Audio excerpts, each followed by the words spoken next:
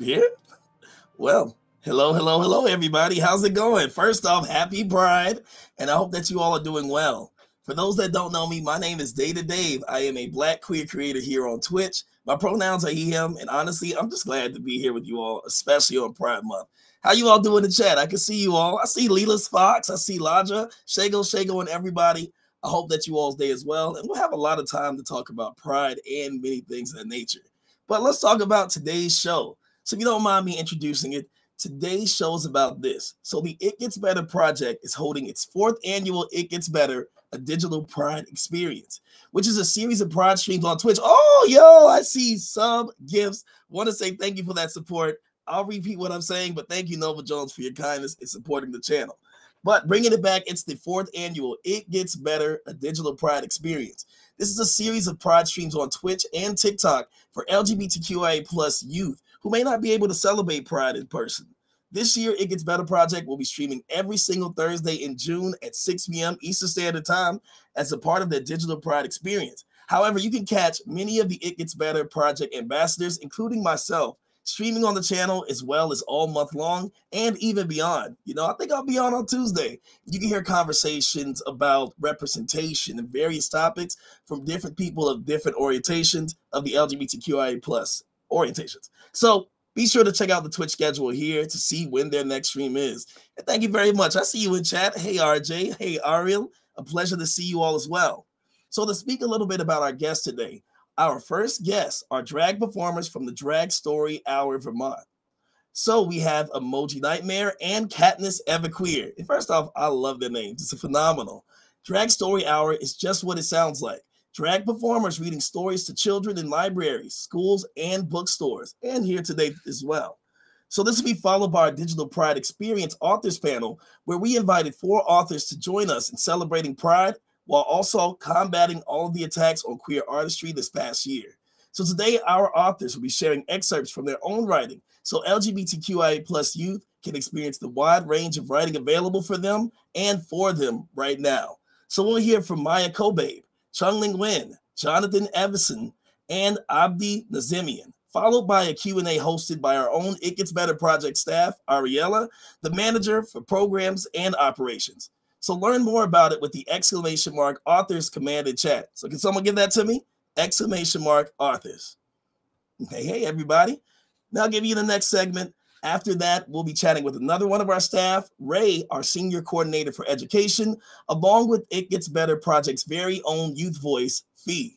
If you didn't know, our Youth Voices are an annual cohort of young people ages 13 to 18 who team up with the It Gets Better Project to offer their unique stories and words of advice to other LGBTQIA plus youth around the globe.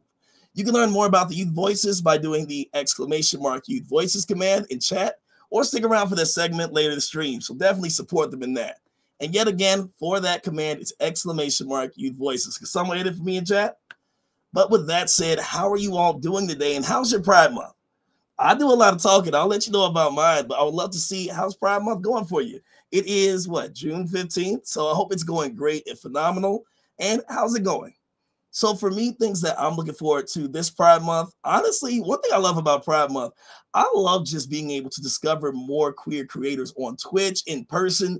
It's a great month where places like Twitch and other platforms highlight these creators so that I personally can go support, check out their content. Do they sell something cool? I would love to buy and purchase, or seeing queer artistry, t-shirts, and everything. So I just love seeing creators or different people highlighted so I can learn what they do, check them out on social media, and support. But what about for you all?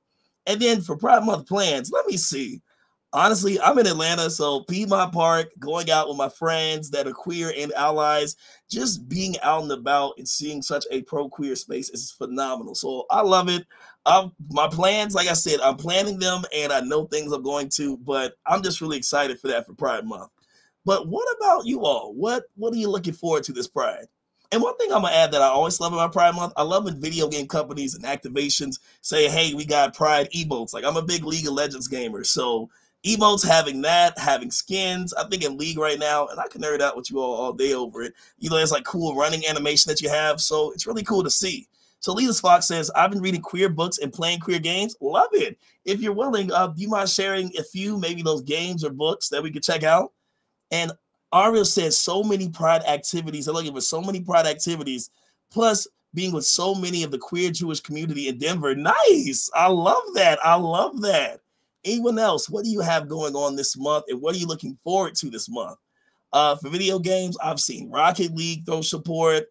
I've seen a lot. I've seen a lot of things of that nature. So what else have you all got going on? Outside of that, if you're comfortable sharing, do you all have a favorite previous Pride Month experience?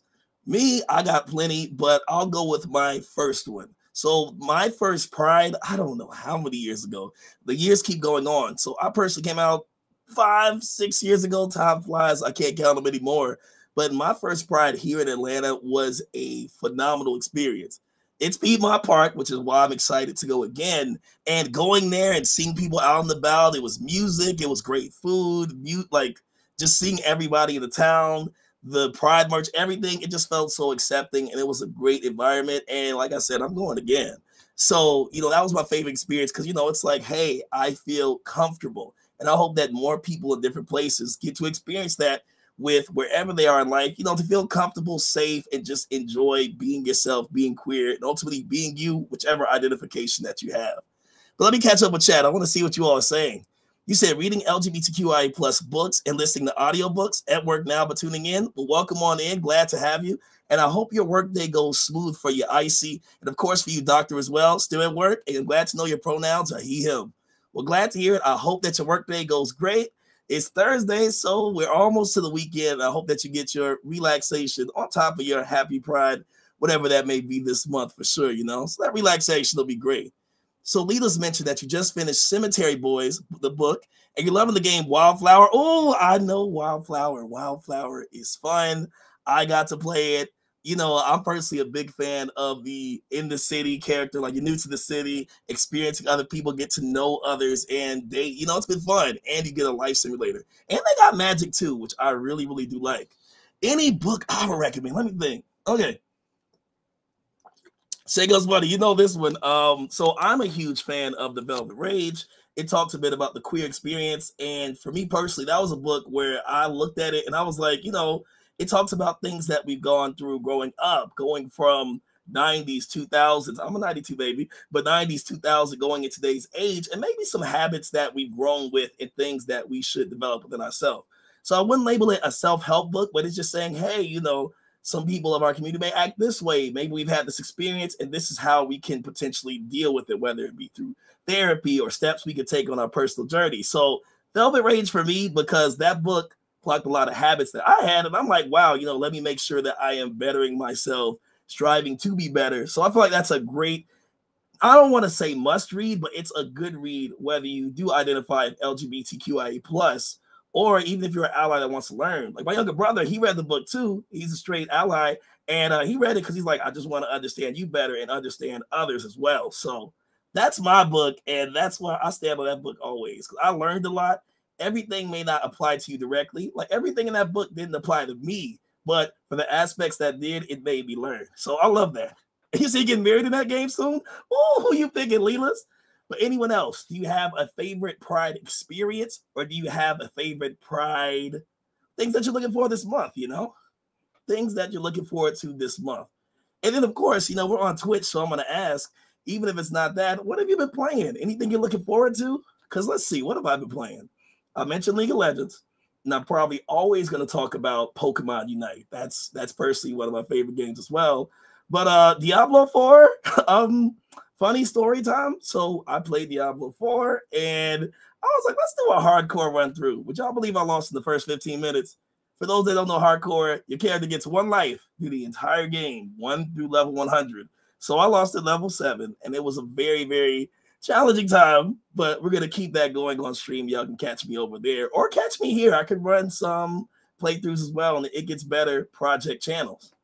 But yet again, just a reminder, because we have some amazing creators today, definitely hit ! authors. I'll hit that too to know that we're going to highlight those authors today. And can I get an ! Youth Voices? We're going to have the Youth Voices Phi speak up today as well. So plenty of great content, plenty of talented individuals, and it's just going to be a great time. I'm going to be in the background watching myself. RJ says, I think we should do it again. We can for sure. We can for sure. And do not forget to support the It Gets Better project, the nonprofit, and learn more about it. I think we have an ! info command. Welcome on in, Giltham, and welcome in, Walker of the Wild. How are you doing today? Shago asked an amazing question, and this is to everybody when I throw it out there. Are there any queer artists you look forward to seeing soon? Whether you've been listening to them or you want to see them in concert, who will it be? So Walker actually named 2 of my favorites hands down, so I'll answer it myself. Walker has said he's been listening to Lil Nas X, K Tronada, and Janelle Monáe. And I said that those 2, you hit 3. But Janelle Monáe, new album, very queer. She says, I'm buying, I'm here, and I love it. I love it. Her music has been great. I love how open she's been when she's been in interviews, talking through her music and saying, hey, she's queer, and that's cool, So it's amazing to see. It's been really amazing to see. Anyone else? Anyone else? And K Tronada, I love K Tronada. That's my vibe all day. Gilfilm, I've been doing really, really well. My day has been great. How's your day been? You said Rena Summer? Yes, definitely, Ari. Definitely, indeed. Okay, I'm with that completely. Any concerts you all plan on going to, or anybody you want to see? I've seen Kate Tronada, but I would not be against seeing it again. But Janelle Monáe is now really high on my list.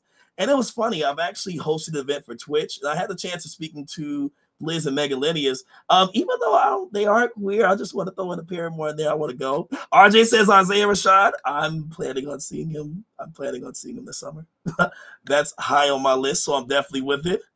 And Bottom Gates, yes, R. Williams, yes, indeed. Yes, indeed. Okay, y'all got good taste. I love to see it. I love to see it indeed. But yet again, for those wondering, we have a lot of cool events going on today. We are going to have Drag Story Hour Vermont with Emoji Nightmare and Katniss Everqueer. And yet again, you're going to hear a panel of authors hearing excerpts from their book. And of course, talking about today's climate, combating all the attacks on queer artistry this past year. So be sure to check out this huge, amazing stream. And of course, the Youth Voices as well. So I'm going to keep reminding you all, because as new people come in, they might say, hey, what's going on? And I'm like, hey, welcome on in. You're at the It Gets Better, a Digital Pride experience. And remember, this is going on every single Thursday at 6 p.m. Eastern Standard Time during the month of June. And of course, for those who don't know, be sure to follow, because there's plenty of ambassadors that talk about amazing subjects on this channel, including myself, when it comes to diversity, representation, and more on this channel. So first off, be sure to follow. Second off, stick around for the show and learn about the amazing things we have going on today. And third, we've been talking about music and video games. So what queer artists have you been listening to? Are you looking forward to anything for Pride this month? And what's your favorite Pride experience? So let me catch up and see what some music. Said Jesse Ware? Yes. So Shago asks, does anyone have any queer icons that they look up to? I gotta think about this one. I gotta think about this one for myself.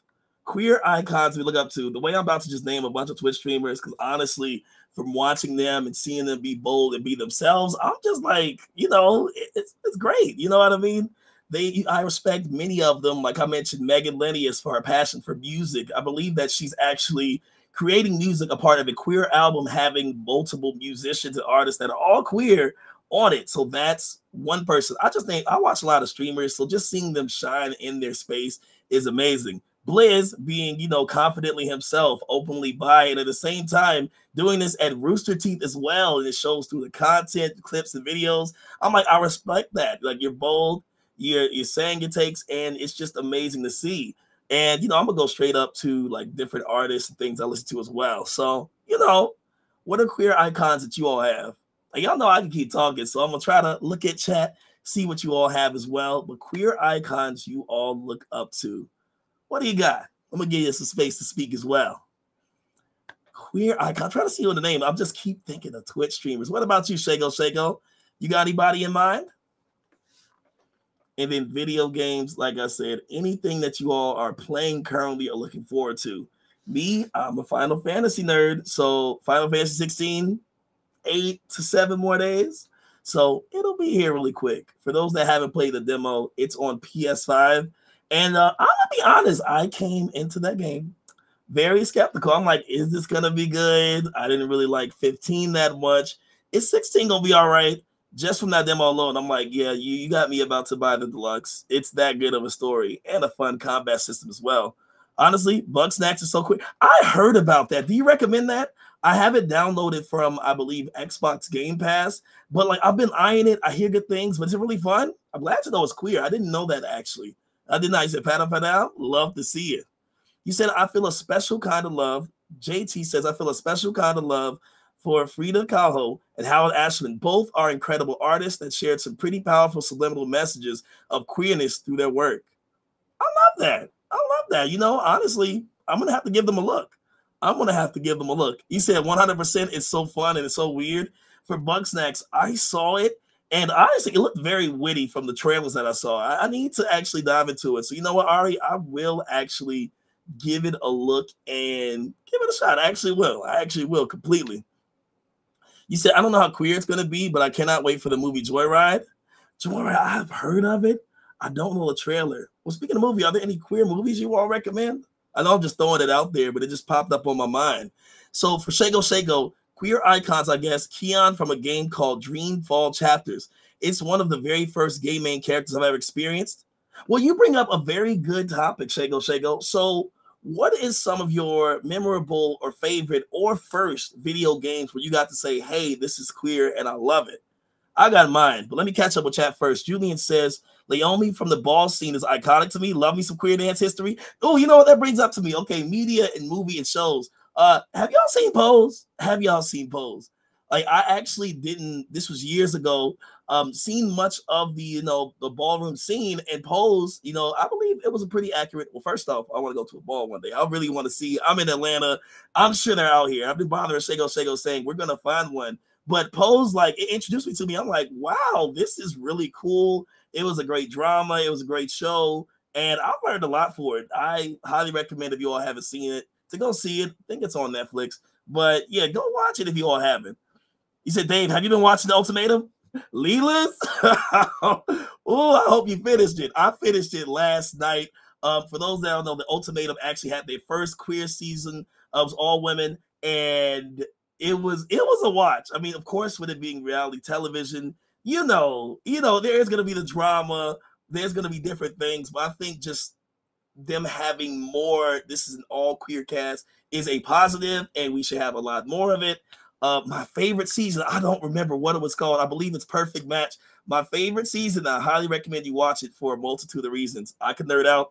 Someone correct me if I'm wrong, if it's not Perfect Match, but they had a queer season called Perfect Match. It was season 8, where they had both men and women, people of varied identifications of the LGBTQIA plus identification orientation, and they were all there saying, hey, one of these people, your perfect match. I think as a queer person myself, you can learn so much from that season. I don't want to spoil it for you because it's just that good of a watch, but a lot of people learn a lot more about themselves in that show, and it's reality television. So highly recommend it. Leaders, if you haven't seen it, please watch it.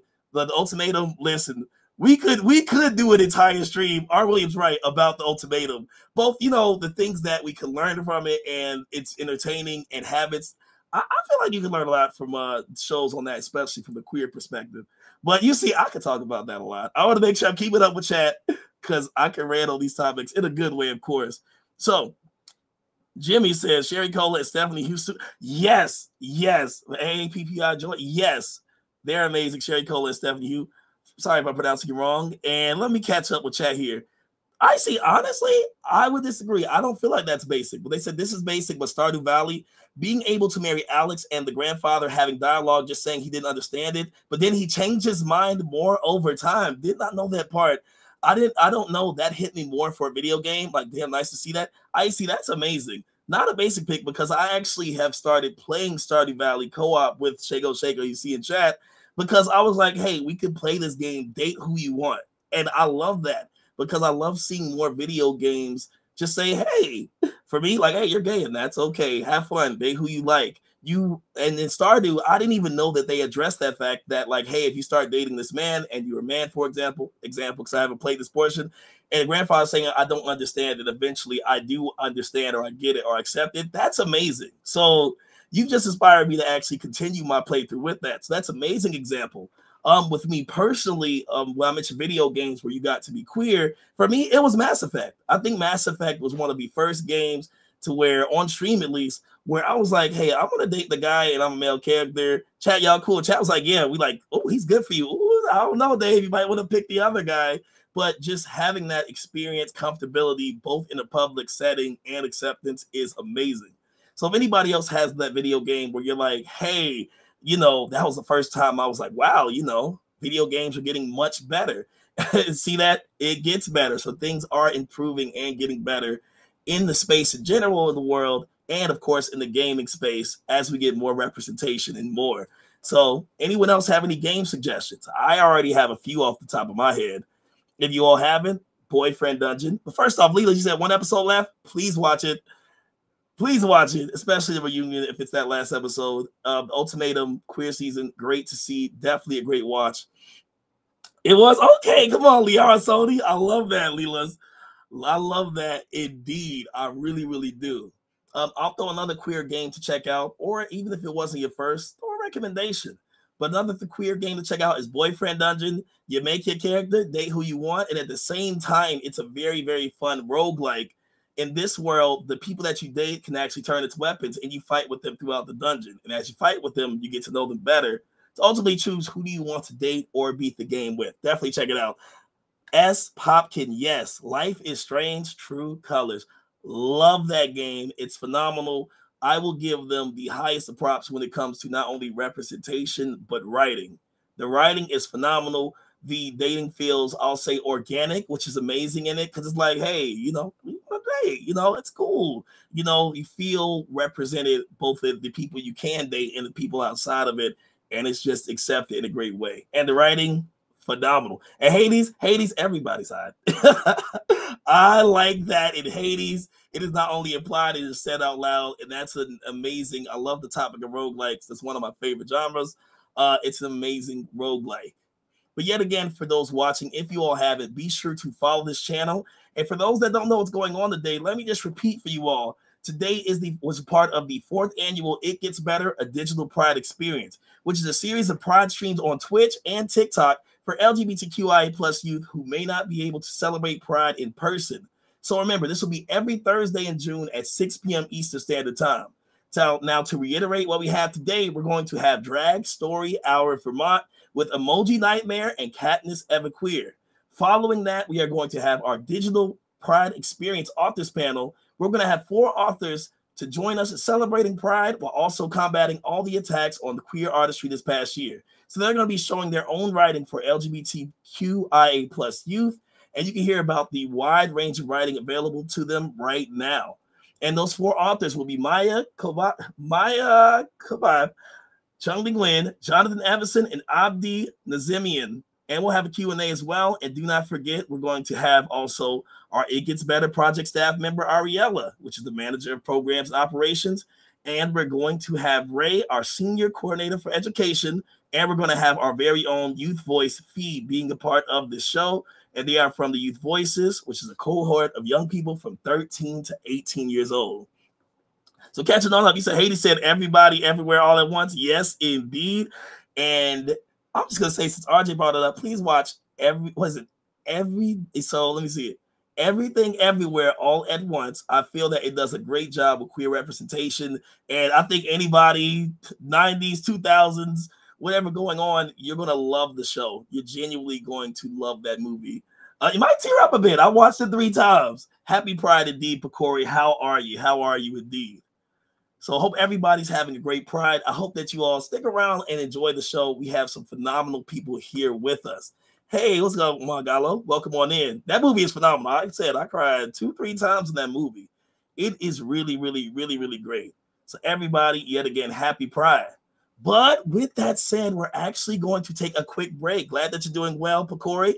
So we're going to first, before we get started with our segment, we're going to take a quick break and make sure that we stretch and take care of ourselves. Everybody get some water. Be sure to drink. I have some of my own. And I want to let you all know that Planet Fitness has partnered with It Gets Better to uplift, empower, and connect LGBTQIA plus youth across the globe by helping them feel good in fitness. During the break, they're going to host a 2-minute low-intensity training session specifically for Twitch streamers and viewers. So feel free to tag along if you like. This is the first one we're going to watch, and that will help stretch out your chest and back for those long durations of sitting. See, I'm going to be following along in the background.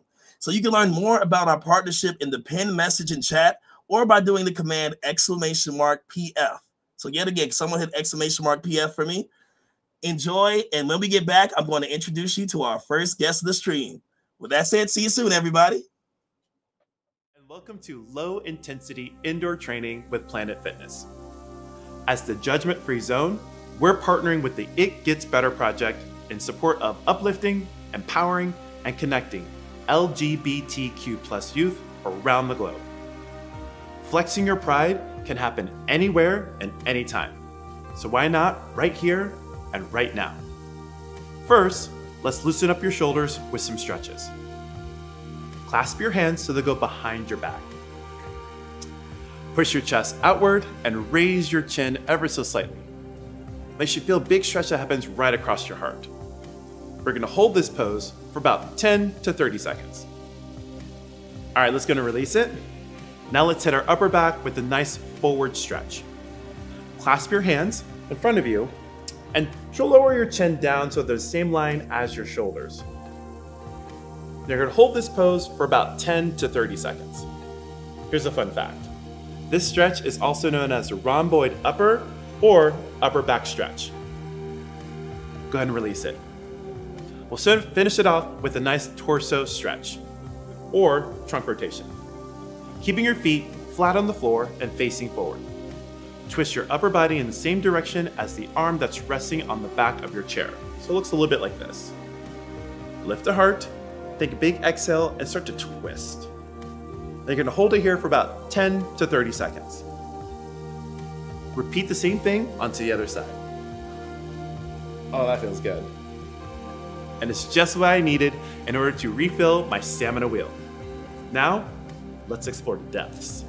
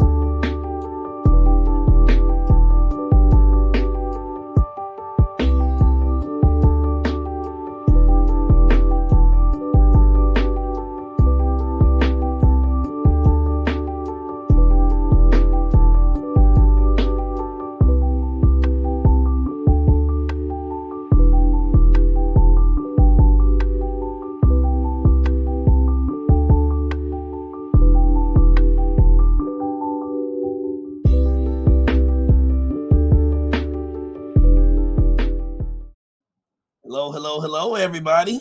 So, like I said, I can hear myself back. That's me. All right, how's it going? So, like I said before, our first guests are drag performers from Drag Story Hour Vermont, Emoji Nightmare, and Katniss Everqueer. Let me first tell you a little bit more about DSH and our two guests before we bring them on stage for their readings. DSH captures the imagination and play of the gender fluidity of childhood and gives kids glamorous, positive, and unabashed queer role models. In spaces like this, kids are able to see people who defy rigid gender restrictions and imagine a world where people can present as they wish, where dress up is real. Emoji Nightmare is one of the Burlington area's best and brightest drag queens. Emoji has been a headline performer in Paint, a drag cabaret, and has hosted and performed at some of the Queen City's biggest drag shows, including New Queer's Eve, Pride Ball, First Friday, Glitter and Duct Tape, the Vermont Pride Festival, Queer Pop-Up Dance Party, and SAS. Katniss Everqueer is a performance artist with Green Mountain Cabaret based out of Burlington, Vermont. She loves blurring the lines between dancers and audience. Her numbers are often interactive and nostalgic, referencing the beloved to the slightly horrific and bizarre. Katniss and Emoji have also produced both digital and in-person shows celebrating fat burlesque and drag performers. Together, they also travel the state through the Vermont chapter of Drag Story Hour, reading stories of inclusion, acceptance, imagination, and glitter, and increasing representation of LGBTQI+ stories for young audiences. If you want to learn more about Drag Story Hour and our guests, do the !DSH. Yet again, someone hit it for me. !DSH, command in chat. With that said, we hope you enjoy Katniss and Emoji's company for the next half hour in the readings they're about to do. So I'll be enjoying it too. So I hope that you all are ready. And with that said, take it away. Can't wait. Hello. Hi. My name is Emoji Nightmare. And I'm Katniss Everqueer. We're so happy to be here with you. Thank you so much for joining us. Amazing. So we're going to start with a song. We do a song at the beginning of all of our drag story hours. And we have some exciting little signs to go along with it, some American Sign Language. And so we're going to start off with hello. Please join us in saying hello. Looks like this. Like you're saluting, yeah. And then friends. Oh, I say like you're giving your friend a hug. Yeah. And it's time. Like you're pointing at a watch. To say. Like the words are coming out of your mouth. Hello. Hello. And it goes like this. Hello, friends. Hello, friends. Hello, friends. It's time to say hello. Oh, so good. Now, do you think you can join us in singing? I bet they can, Emoji. I want to hear you loud and proud. Ready? Hello, friends. Hello, friends. Hello, friends. It's time to say hello. Hello. Hello, friends. We're so grateful to be here with all our new friends tonight. All right, Katniss, do you think they are ready to level up? Round 2. Okay. Are you all ready? Yes, they are. So instead of saying it's time to say hello, we're going to say it's time to read. Like you're following the words across a page. A book. Like you're opening the pages of a book. All right, same melody. All right, from the top. Hello, friends. Hello, friends. Hello, friends. It's time to read a book. Shall we? We shall. Let's do it. Our first book, Katniss, it's June. It's June? Yeah, which is Pride Month. Oh my goodness. Which is probably why we're here. That makes sense. You're right. You can celebrate Pride any month of the year. Absolutely. In Vermont, we celebrate Pride in September. Yes. Yeah. All our Pride stuff September. Who knew? We like to keep it weird here in Vermont. But this is this day in June. Yes. It's all about Pride. So we are going to get right into it. Yes. This day in June, parade starts soon. Rainbow arches and joyful marches. Yeah. Motors roaring, roo, roo, roo, and spirits soaring. Yeah. Oh. Voices chanting and doggies panting. Yeah, such a silly little dog. Silly little puppies. Clad in leather, no matter the weather. Yeah. Perfect weather in June. Perfect. Oh, artists painting and sisters sainting. You know the drag queen Shangela always says, hallelujah. Oh, banners swaying and children playing. There's a place for everyone at Pride. Yeah. Oh, dancers jumping and music pumping. Oons, oons, oons, oons, yeah. We like to dance. We like to party. Who else loves to dance? Me. Yes. Sidewalks shaking. Oh, and tummies aching. We always wonder why our tummies. Maybe drink your water, get dehydrated, right? I think it's the bass from the music. You can feel it in your stomach. I think it's because you're so excited about Pride that you have those butterflies in your belly. That's very possible. Very possible. Oh, painted ladies and crying babies. They're crying because they're so elated from the joy that is Pride. Yes. And somebody just noted these are color-coded pages. Absolutely. Yes, they are. Oh, fancy dresses and flowing tresses. Oh, like this gorgeous thing right here. Oh, and I love this outfit so much. This is on Emoji's wish list. Yeah. Just in case.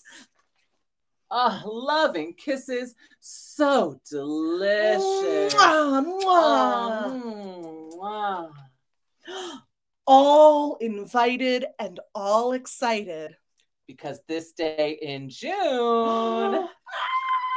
we're all united! Yay! Oh, that's this day in June. Beautiful. Beautiful. Yeah. Oh, Take it away. So friends, one of the things you heard in our intro is that Emoji and I really, really work towards body liberation and fat liberation. We produce shows that are by fat folks for fat folks. And we also really, really love the idea that all bodies are cool. So we are going to read one of my favorite books, which is called Bodies Are Cool. And the images of this are some of the most inclusive we've ever seen in any books. And if you're reading along with us or you're listening along, there's a refrain on every page. Feel free to do it with me. Big bodies, small bodies, dancing, playing, happy bodies. Look at all these different bodies. Bodies are cool. I say to Emoji, you know, I've got this big body, and my body, so much of the time, I was like, oh, what's my body like? And now I know my body is strong and soft and comfortable. And this book really helps me remember that. Lanky bodies, squat bodies, tall, short, wide, or narrow bodies. Somewhere in the middle bodies are cool. Round bodies, muscled bodies, curvy curves, and straight bodies, jiggly, wiggly, fat bodies. That's like my belly and my arms. I love them. Bodies are cool. Look at them all dancing together. Dark skin, olive skin, every shade of brown skin, pinky pale or peach skin. Bodies are cool. They're doing a big mural. Poofy hair, wavy hair, springy curls, whoop, whoop, or flat hair, lots of hair or no hair. Bodies are cool. Leg hair, armpit hair, fuzzy lip and chin hair, brows that meet in the middle hair. Bodies are cool. Oh, they're in a movie. Shh, we gotta be quiet. Hazel eyes, brown eyes, monolids and round eyes, blind and wearing glasses eyes. Bodies are cool. Oh, look, they're all at an orchard at a farm stand. This looks very Vermont. Crooked faces, bumped nose faces, flat nose, full lips, gap tooth faces, stick out ears, and thin-lipped faces. Bodies are cool. Freckled bodies. My body's a little more freckled now that it's summer. Dotted bodies, rosy patched or speckled bodies, dark skin swirled with light skin bodies. Bodies are cool. Hairy fingers, wrinkly fingers, dimpled elbows, chubby fingers, wobbly arms, and stubby fingers. Bodies are cool. Oh, soft tummies, saggy tummies, flat or sticky outie tummies, innies, outies, pregnant tummies. Bodies are cool. And this is a great reminder. Everyone has a body for the water. Get in the water this summer, friends. Thick legs, scrawny legs, knobby knees, and long legs. Roll up to the table legs. Bodies are cool. Faint scars, bold scars, stripes from getting bigger scars, marks that tell a story scars. Bodies are cool. This body, that body, his and her and their body, however you define your body, bodies are cool. Growing bodies, aging bodies, features rearranging bodies, magic ever-changing bodies. Bodies are cool. And our last page, our big message. My body, your body, every different kind of body, all of them are good bodies. Why? Because bodies are cool. They're so cool. So cool. Yes. Love this book. Oh, love that book so much. Oh my goodness. You've got my next one. I have your book for you. Oh, it's one of my favorite books. It's called Just Add Glitter. Now, I had the honor of opening the Vermont legislature last month with reading this book to open the floor. It was a true honor. Yeah. And I got to spread some sparkle in the Vermont State House. And now we get to spread some sparkle for all of you. Yes. Emoji. Yeah. Can I ask them if they want to participate at home? Can I offer something? Oh, yeah. So friends, there's a part where Emoji's going to tell us to add glitter. What I do is I do what I call glitter hands. So you put your glitter hands up and you just sprinkle as much or as little glitter as you want. Okay. Do that at home with me. We'd love for you to participate. Yes. Okay. Awesome. Got it. Just add glitter. Right. Bored, ignored, or feeling down? Need some fancy in your town? Want some shine upon your crown? Just add glitter. Yes. Glitter hands. Love that. Oh. And this book is so cool because it has glitter in it. Biodegradable, of course. Try a speck, a fleck, and a sprinkle. See how things begin to twinkle. A little here, a little there. Glitter, glitter, anywhere. Oh, yeah, and that part you like to just toss throw your glitter. Toss that yeah. glitter. Glitter hands. Oh, my gosh. We love a glitter hand moment. Is your bedroom such a bore? How about sparkle on your door? Could your art use something more? What do you think we're going to do? Just add glitter. Yes. Oh, we're tossing glitter. I love it. Y'all are in it. The chat is active. Okay. This is the, I love this kitty, but this kitty does not seem very into the glitter, does it? No, thank you. Yeah. Do you have, anyone have cats at home? Do you have kitties at home? I want to know. Do they like glitter? Very important survey. This cat just does not seem into it. I don't know. Not on the cat? Yes, of course. I've got 2 cats too, and they love glitter. No, Imogen. That's what I get called when I'm in trouble. My full name. A dash, a dusting, or a touch. It's so small, but does so much. A little here, a little there. Glitter, glitter, anywhere. Yeah, tossing that. Are your walls looking for glitz? Asking for more flashy bits? Time for putting on the Ritz? Just add glitter. Look at that shiny, sparkly page. Oh, and the kitties come around to the glitter. If you like tactile or sensory stuff, you can this is a good book for you. Look, it matches my makeup. It does. Wow. Oh, 4 cats and you haven't tried glittering them? Well, do not. Well, do not. Or maybe she's in trouble. I love some chaos. A pinch, a cupful, or a mound. Glimmer, shimmer by the pound. A little here, a little there. Glitter, glitter everywhere. Yeah. Oh. Have you made your whole world gleam? Do you love this glistening dream? Then grab a ton, have fun, and scream. Just add glitter! Oh my goodness, there's so much glitter. Oh, it's everywhere. It's everywhere. Uh-oh, stop! We've got enough. We're lost in all of this sparkly stuff. I thought we needed all this bling, but it's too much of a good thing. The glitter made it hard to see. What sparkles most is you and me.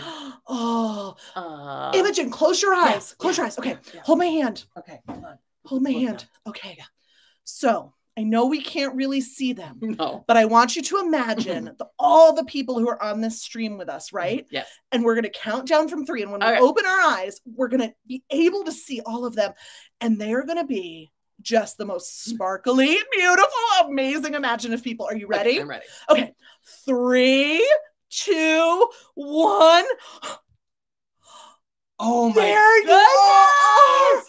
Oh, friends, you are just sparkling and you are glowing and you're just full of magic and goodness. So much glitter. Oh. So sparkly and lovely. Oh, thanks for sparkling for us.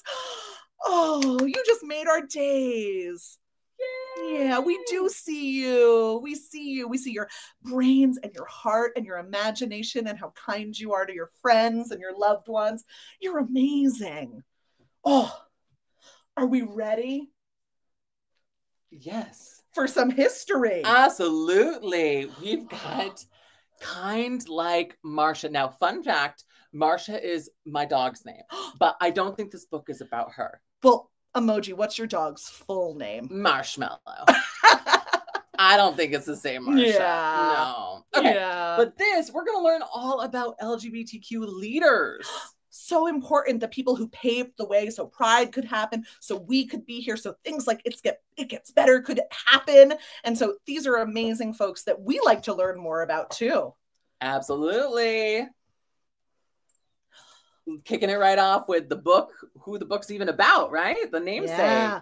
Marsha P. Johnson. You can be kind like Marsha. Marsha P. Johnson was an activist who took care of everyone in her community in New York City. And Marsha said, pay it no mind. That's right. Yeah. And then we have Harvey Milk. You can be inclusive like Harvey Milk. Harvey Milk brought people together for the cause of equality by talking about respecting everyone, even if they were different. And Harvey said, hope will never be silent. And Sappho. Friends, you can be expressive like Sappho. Sappho was a woman who wrote love poems about other women more than 2,000 years ago. One day, they will remember us. X Gonzalez. You can be outspoken like X. X Gonzalez is an activist who organizes millions of people and speaks out about making schools safer for everyone. X says it's time to start doing something. Leonardo da Vinci. Oh, friends, you can be creative like Leonardo. Leonardo da Vinci invented so many cool creations. He made a robot, a scuba suit, and even a helicopter. Leonardo said, oh, learning never exhausts the mind. No, never. Sylvia Rivera. You, friends, can be determined like Sylvia. Sylvia Rivera was an activist who defended her community even when people told her to stop. Sylvia said, we have a right to be visible. Yeah. Frank Magisha. Oh, friends, you can be brave like Frank. Frank Magisha fights for equal rights for LGBTQ plus people in Uganda, where it is illegal to be LGBTQ plus. And Frank says, we will not give up until we have the future that we all deserve. Audre Lorde. You can be thoughtful like Audrey. Audre Lorde wrote about equal rights for women, Black people, and gay people. She turned her thoughts about justice into writing that made others change their mind. We are powerful because we have survived. Eye of Han. You can be loving like I. Emperor Eye of Han ruled all of China, but he always made time for the man he loved the most, Dong Jian. I know your faithfulness. Frida Kahlo. Oh, you can be artistic like Frida. Frida Kahlo created beautiful paintings that often showed herself, sometimes with cute animals. True. She was proud of who she was. I am happy to be alive as long as I can paint. Creativity is so important. You know, Frida had a pretty cool body because she had brows that meet in right. the middle. And bodies are cool. We learned that it's okay wherever you have body hair, right? Yeah. Frida was a pioneer of that. Lynn Conway. You can be smart like Lynn. Lynn Conway helped make the little computers that are used inside all electronic devices, like tablets and the phones that we use today. Oh my gosh, it's the learning that's fun. Yeah. But the haters don't think that Lynn Conway I know. is responsible for the phones they use to say bad things about Ooh. us. Alberto Santos Dumont. Oh, you can be daring like Alberto. Alberto Santos Dumont created some of the first ever airplanes and other flying machines. And even when the airships would crash with him inside. What? He'd keep trying again and again. Still, I persevered. Yeah, he did. Alan L. Hart. You can be inventive like Alan. Alan L. Hart helped save thousands of lives as a doctor who pioneered the use of X-ray technology to detect illness in patients earlier than ever before. I've been happier since I made this change than I ever have in my whole life. Josephine Baker. Friends, you can be resilient like Josephine. Josephine Baker created a successful life for herself. Even though no one helped her, she became a world-famous and beloved star who was also a spy and an activist and a mom. And any moms in the audience, if you're not also an activist and a spy, you're just not giving it your all. That's not true. You're all superheroes. Oh my gosh. Let's see what Josephine said. Josephine said, the things we truly love stay with us always, locked in our hearts as long as life remains. Emoji, you're locked in my heart. Oh, forever. What happened to the key? Where'd it go? Oh, I swallowed it. Oh dear. Yep. In there forever. All these people are LGBTQ+, which means they have identities as diverse as the rainbow. Oh, resilient, Determined, artistic, brave, inventive, poetic, creative, outspoken, smart, loving, inclusive, thoughtful, daring, and kind. And you can be like them by just being you. That was kind like Marsha. Awesome. I see some friends who were wondering about that. So kind like Marsha, learning from LGBTQ+ leaders. That's by Sarah Prager. Yeah. All right. We actually have time to throw in another one. We're ahead of I know, we get so nervous. We were like, oh, we got to fit it all in. Yeah, I think we should do the hips. Ooh. All right. Yeah. We'll do it. We're going to do a movement one. So friends, if you're at home and you want to get up or you want to do it from your chair, wherever you're sitting, this is one where you can move and you can just get your body rocking in whatever way feels good to you. All right. I'm going to do it. I'm going to do a lot of movement. Woo! Yeah, movement. I'm ready to shake out some sillies. Shake those sillies out, friends. So this is by Little Miss Hot Mess. We love Little Miss Hot Mess. We love her so much. And she has 2 books. If you're a drag queen and you know it, and the hips on the drag queen go swish, swish, swish. We're reading this one. They're really fun. They're so fun. And you'll recognize the tunes to both of them. Yeah. And let me just introduce you to all of the people in this book. So up here, we've got Frida Beamy. We love her. And here's Jacqueline Jill. We have Mother Lucy Goosey. And over here, Cinderfella. Down here, Stinkerbell. We have Rita Book, very fitting. Pina Butter Gelée, so fierce. Rosie Ringarounda, and then my favorite, this is Ella Minopepe. Right? So silly. So silly. Oh my goodness. All right. Okay. You ready to move? The hips on the drag queen go swish, swish, swish, swish, swish, swish, swish, swish, swish. The hips of the drag queen go swish. Ah! I got so excited I moved too much. Swish, swish, swish. All through the town. Look at them. Oh, they're swishing. I'm knocking things over. I'm so excited. Oh my gosh. Okay. The hair on the drag queen goes up, up, up. Up, up, up, up, up, up. The hair on the drag queen goes up, up, up, all through the town. Yeah, and there's some Look at their hair. There's some clues here. Any guesses? Put in the chat if you know what city these queens are in.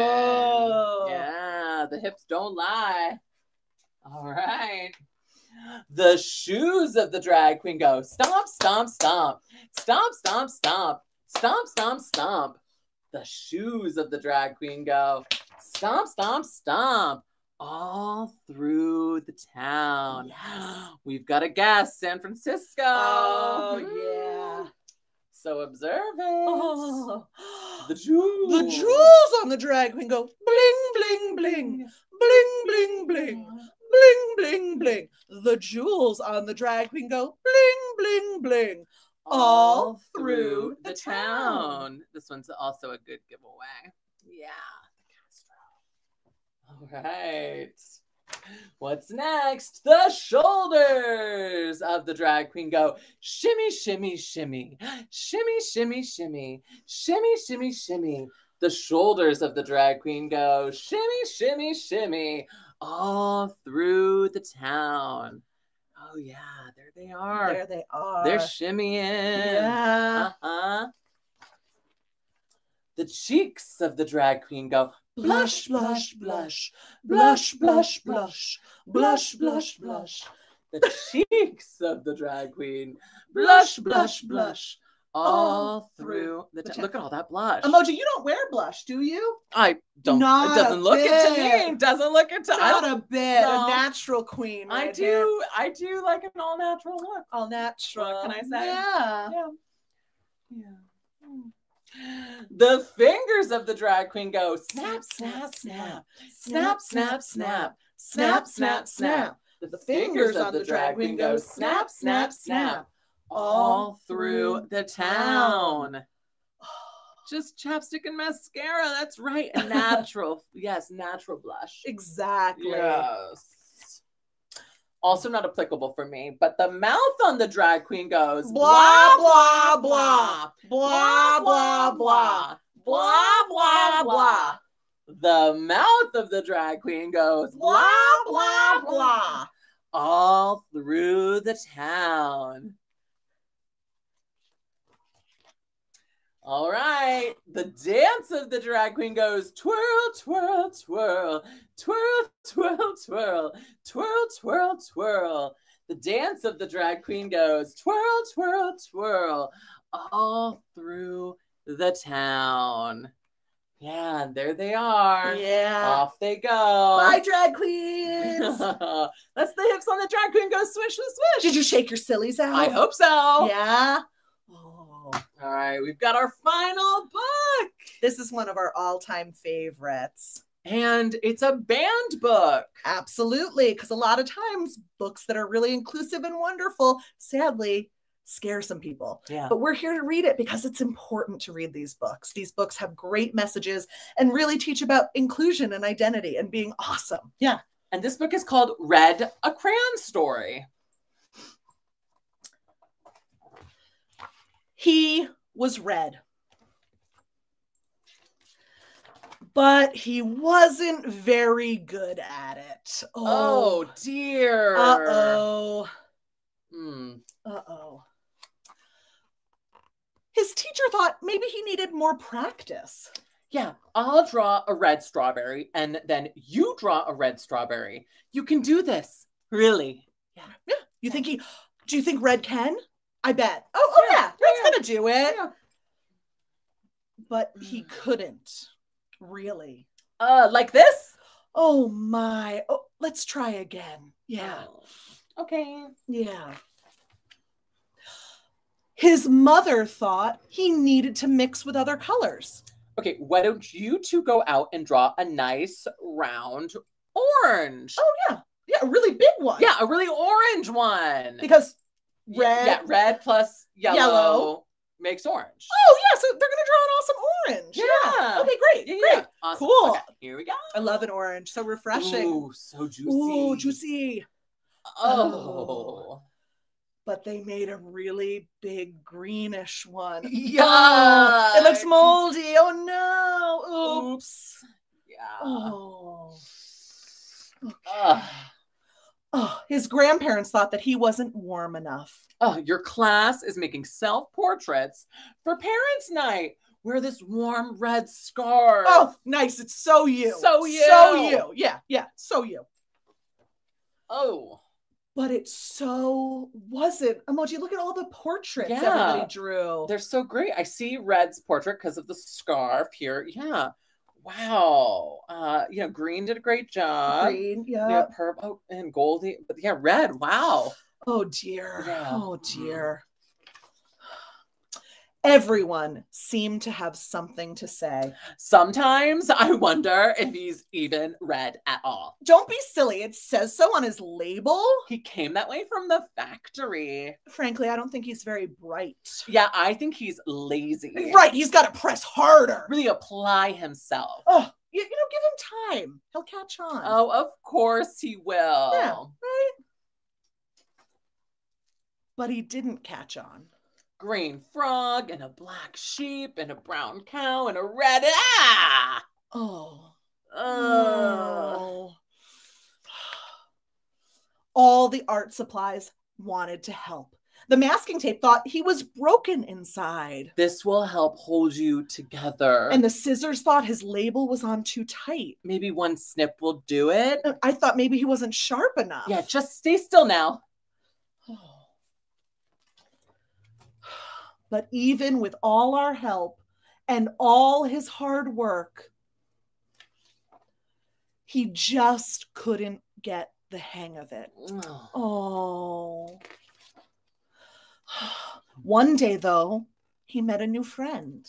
Will you make a blue ocean for my boat? I can't. I'm red. Oh. Will you try? So he did. Thank you. It's perfect. You're welcome. It was easy. And he didn't stop there. Emoji, look at all the things Red drew. Blue bells and blue jeans and blue birds and blueberries and a blue whale. I'm blue. Oh, he was blue. And everyone was talking. Oh, my son is brilliant. Who could have known he was blue? I actually always said he was blue. Yeah, it was obvious. Yeah, his blue ocean really lifted me. All of his work makes me so happy. Oh, his blue strawberries, those are my favorite. He's so intense. Oh, yellow crayon. Oh, yeah, we are going to get together and make a green lizard. A really big one. I hear that he's working on a huge new project. He's really reaching for the sky. And he really, really was. The end. Oh. All right. We started with a song and we're going to end with a song. All right. I wish I practiced how to sign Dave's name, but we're just going to say it's time to pass it on over to Dave. Oh, ready? Okay. So it's goodbye, friends. It's time to say goodbye. Yeah. All right. So join us in singing along. Ready? Goodbye, friends. Goodbye, friends. Goodbye, friends. It's time to say goodbye. Yes. And you can catch us on Instagram if you want to reach out, dragstoryhour.vt. And my name is Emoji Nightmare, and this has been Katniss Everqueer. And it's been such a joy to be here with you. Thank you so much for reading with us. Thank you so much for listening to inclusive stories that celebrate all different types of people and all different types of ways of being, and just lead with love and always think about just how you can express kindness to the people you're around. Back to you, Dave. Thanks for Back to having you, Dave. us. Thanks so much, all. Mwah! Hey. I'm on. All right. Hey, everybody. Yet again, thank you so much. Katniss Everqueer and Emoji Nightmare. I don't know if I got it correct, but I want to say goodbye, friends. It's time to say goodbye. I may be close. That's the first time for me. But thank you so much for sharing your stories. I love you. Y'all got me over here in the back smiling. And my favorite part is not only glitter, but snap, snap, snap. But yet again, to learn more about them, !DSH. Can someone hit that in chat for me?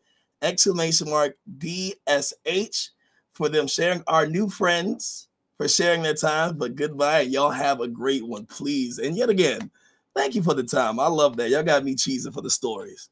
How'd y'all feel about it, chat? Because I loved it so much. And thank y'all for hitting that for me in chat as well. But with that said, everybody, we're going to take another quick break before we bring out our next guest. If you missed me saying it before, Planet Fitness has partnered with It Gets Better to uplift, empower, and connect with LGBTQIA+ youth across the globe by helping them feel good in fitness. So during the break, they'll host a low-intensity training session specifically for Twitch streamers and viewers. I did the last one, so you should tag along for this one. It's really, really nice, especially because we sit during it.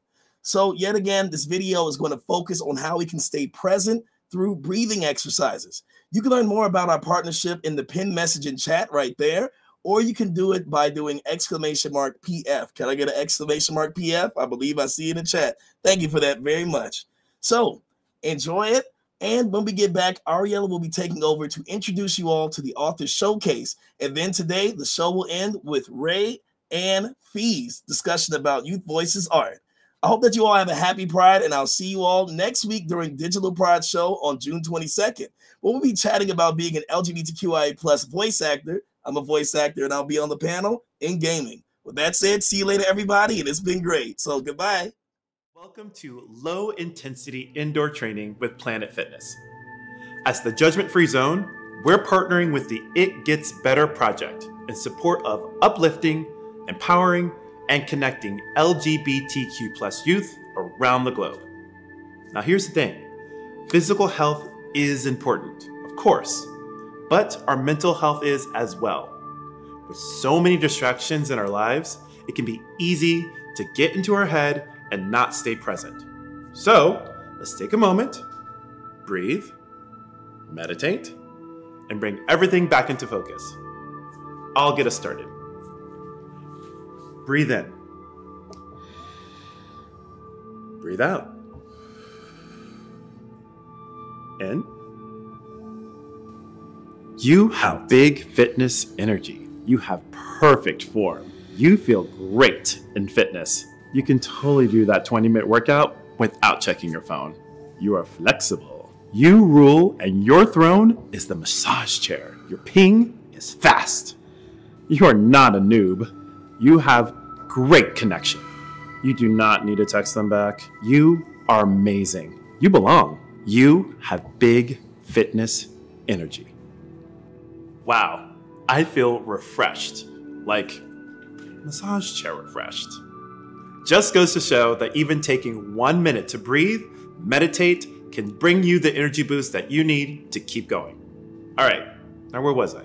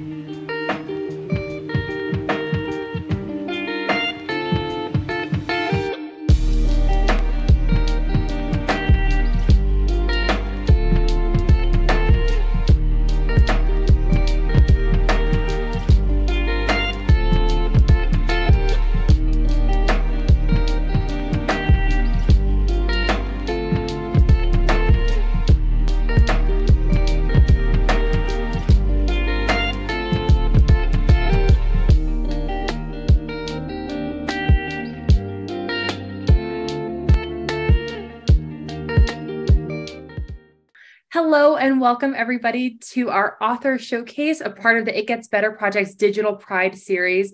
I am so honored to be here with all of you fantastic authors, and then of course with our audience watching at home. It is truly a pleasure to be able to bring queer authors who have written seminal works to be able to talk a little bit about what they're doing, what their works look like, and of course, in a time where we've all heard the news about author bans and book bans and anything like that, how important it is to have queer authors really sitting here, sharing the work that they've done that help us understand ourselves, help other people develop a sense of empathy and understanding for the queer experience, and just be able to bring us all together through the wonderful magic of books and art. So again, I'm so excited all of you are here. Thank you from the bottom of my heart. And yeah, let's get started. We're going to do the best thing, introductions. So if everybody is willing to just share your name, your pronouns, and give us a brief introduction of who you are. I'm going to start with you, Maia. Hello, thank you for having me. My name is Maia Kobabe. I use the pronouns er. I am the author of Genderqueer, a memoir. So I write and illustrate. I'm a cartoonist. This is my first full-length book, but I also have short stories published in other collections, and I'm excited to share with everyone today. Trung, if you'd like to introduce yourself. Sure. Hi, my name is Trung Le Ngyuen. I am an artist and writer as well. My debut graphic novel is called The Magic Fish, which I'll be reading from later. I have done some short work for DC and Marvel, and I've done little projects here and there, and The Magic Fish is my first full-length graphic novel, so I'm still very jazzed about it, and I'm really happy to be here. Fantastic. Thank you. And Jonathan, you're next. Hi, I'm Jonathan Evison. Thank you very much for having me. I'm the author of 9 novels. Lawn Boy is, I think, my 5th novel, and it's just come out of the woodwork again and is now kind of my main focus lately. I often write outside the purview of my personal experiences. And while I had some of those experiences Mike had in the book that were so controversial, when I do write outside my purview, I always work with an individual or many individuals whose experience mirrors what I'm trying to capture most. And so anyway, I'm just glad to have a seat at the table. Thank you. Thank you. Hey, I'm Abdi Nazemian. I am the author of 5 books, including Like a Love Story, and my latest, which I'll read from later, is called Only This Beautiful Moment, which came out last week. And yes, very exciting. And I'm also a screenwriter and TV writer. So I'm currently on strike. Please research what's happening with the WGA and the reasons why we're on strike, because they affect all artists and all humans and workers, honestly. And I started writing novels because it was very hard to get my personal stories, like Iranian queer stories, made in Hollywood. So I'm very proud of being an author and of telling these stories. Absolutely. Thank you all so much for being here and for giving us a quick introduction. All of your works are so fantastic. And I love having a couple debuts happen. Well, 3 debuts, but Abdi, with your new book coming out last week. And then Trung, I'm so excited. The work is beautiful. I'm really happy to be able to share it with our audience here for Pride. So again, love a good round of introductions. I'll introduce myself. My name is Ariella Asseline. My pronouns are she, her, hers, and I'm the manager of programs and operations here at the It Gets Better Project. And one of our resident bookworms at the beginning of the pandemic lockdown, I hosted an author series where I had the pleasure of, again, getting to interview so many wonderful authors, and those live on our Instagram. And I've just been missing it so much that I'm really happy that we got to be able to do this again here. So now we are into the very beautiful and exciting part, and what I've been really looking forward to, the readings. So I know a few of you gave a little bit of an introduction into your book, but I would love for you to be able to talk a little bit about why you chose what you're going to be reading from, if there's any inspiration there behind the stories, what it felt like for you to be able to read them, whatever you would like to share there. And then, we're just going to do a quick little reading from your pieces. So we're going to, again, start with you, Maia. Thank you. I will be reading from Genderqueer. This is a graphic novel, so I'm just going to be reading the text, but hopefully you'll be able to see the images. I chose a short section that is from my high school years. I thought that would be appropriate for this event, which is when I was a teenager in like the mid 2000s. We're talking pre-Glee. There was way less representation than there is today, and I didn't have a lot of language for my own experiences. And so I spent a lot of time just questioning, wondering, deeply uncertain about sort of like what the gender feelings I had and how those intersected with sexuality and other parts of my identity. So I just wanted to read a little bit from that part. Beautiful. So this is starting on page 64. The main trait I've always been attracted to is androgyny, which made categorizing my sexuality difficult. Did the girl with a buzz cut catch my eye because she was a girl or because she was dressed as a boy? Was it his seemingly feminine or masculine qualities that drew me to the long-haired boy in choir? My deepest emotional relationships have always been with women. Did that mean I was a lesbian? But my sexual fantasies involved 2 male partners. Was I a gay boy trapped in a girl's body? The knowledge of a third option slept like a seed under the soil. This seed put out many leaves, but it didn't have the language to identify the plant. I wish I had a gender-neutral name. I wish I was a boy. I feel like something is wrong with me. I hate my breasts. I never want to have sex. I never want kids. I wish I had short hair. In high school, I began to theorize that I'd been born with 2 half souls, 1 female and 1 male. I invented and named a lost male twin who had always felt like he should be a girl. If only I could just find him, we would finally both feel like whole, complete people. The word transgender entered my vocabulary in the summer before high school. I noted this in a journal entry in June 9th of 2003, that there had been a lot of articles on gay issues in the San Francisco Chronicle, including a profile of a lesbian whose partner was taking testosterone and had switched to male pronouns. But where do I fit into all of this? If I was trans, wouldn't I be saying I am a boy, not I wish I was a boy? Wouldn't I be more sure? And if I am trans, am I a gay boy or a straight boy or a bisexual boy? Except I'm not sure if I want to have sex. Does that mean I'm asexual? If I'm asexual, does my gender even matter? So I could just be a girl, but I don't feel like a girl. What am I? I didn't share these questions even with my friends from the GSA. Instead, I poured my confusion into journal after journal. If only I could switch between sexes whenever I wanted, like Ranma from Ranma 1/2. Here's a quote from an entry I wrote in 2004 when I was 15. I don't want to be a girl. I don't want to be a boy either. I just want to be myself. Thank you. Thank you so much. I love that. And I love that you picked this piece, especially from high school. You know, our target audience are 13 to 18-year-olds. And I know that there are so many kids that are feeling exactly those feelings today. We hear from them. We have our youth ambassadors who share exactly that. And I'm just so excited that you shared this. Thank you. Yeah. And Trung, now for you.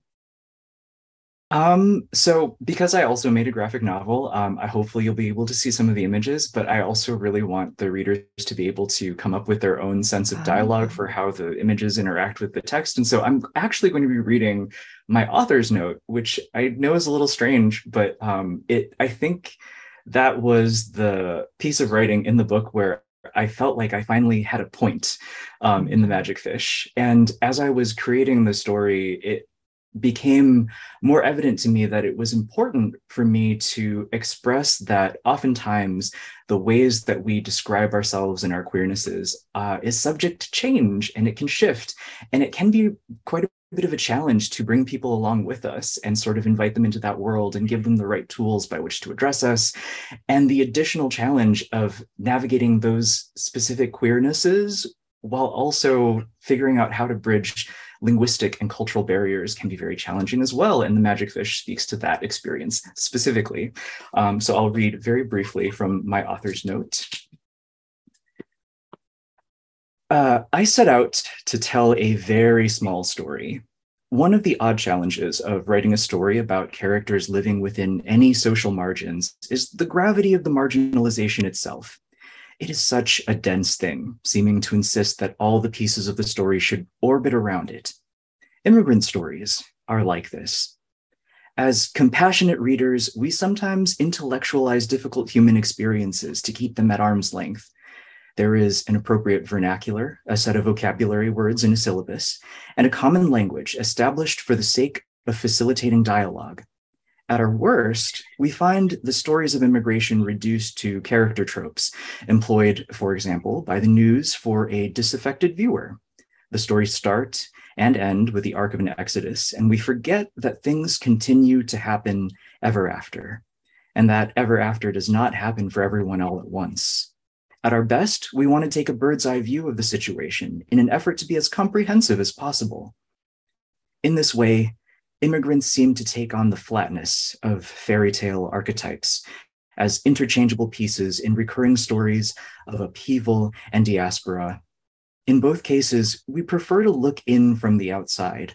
All the quiet yearnings, the ambient heartaches, and the 1,000 other little indignities of feeling lost in your own tongue are overlooked in our best intentioned efforts to be broad and comprehensive. And so I set out to tell a very small story about a boy and his mother figuring out how to express love without the benefit of an appropriate vernacular, a set of vocabulary words in a syllabus, or a common language to facilitate their dialogue. I wanted to explore how stories can serve both as an escape and as an anchor for us in our real lives, and maybe for at least one story, decenter the gravity of marginalization to tell a story about one of the little pieces that orbit around it. Thank you. Thank you so much for sharing that. That it's gorgeous. And I don't know, I feel like I've been reading a lot about that, about the different stories that, especially that like young queer immigrants. I believe that was a story that we just had a few of our staff members create a blog for AAPI month. And I think that was a common theme among them. And I just thank you so much for sharing. That was really beautiful. Jonathan, now for you. Okay, well, when we talk about when books are banned or challenged, as we all know that, the vast majority of the books that have been banned or challenged deal with characters of color, LGBTQA plus characters. And when we deny access to these stories to these people, obviously what we're doing is denying young readers the chance to have recognition and to see themselves in narratives. And I grew up, having grown up in an affluent community, dirt poor. I always sort of felt marginalized in that way. And as a young man spending time in the library, looking for a body of literature that ultimately I was able to find in writers like Richard Russo and Larry Brown and working class writers, but always feeling like I was being handed novels that were about the seating arrangements at a Cape Cod wedding, or some conceit that was just so beyond the purview of my life. So this is kind of autobiographical in the sense of this is about Mike's association with librarians and librarians, what they've meant to him in his life. As kids, Nate and I spent untold hours in the library. My mom was at work. We ate bruised apples and crumbling saltines, napping on the quilted sofas. The library was the most stable thing in our lives, the only thing in the whole damn society that said to little Mike Munoz, "Here you go, kid. It's all yours for the asking." No matter that your ears were dirty and your hair was greasy, no matter that your mentally challenged big brother didn't have much of an indoor voice, that he tended to throw books and pee on the bathroom floor and scare the hell out of the clownfish. At the library, a little ferret of a kid like me had a chance. The only currency he needed was a library card. For 2 hours, waiting for Nick to get off at work at Les Schwab, I scanned the fiction section for distraction. What I wanted was a book written by a guy who worked as a landscaper or a cannery grunt or a guy who installed heating vents.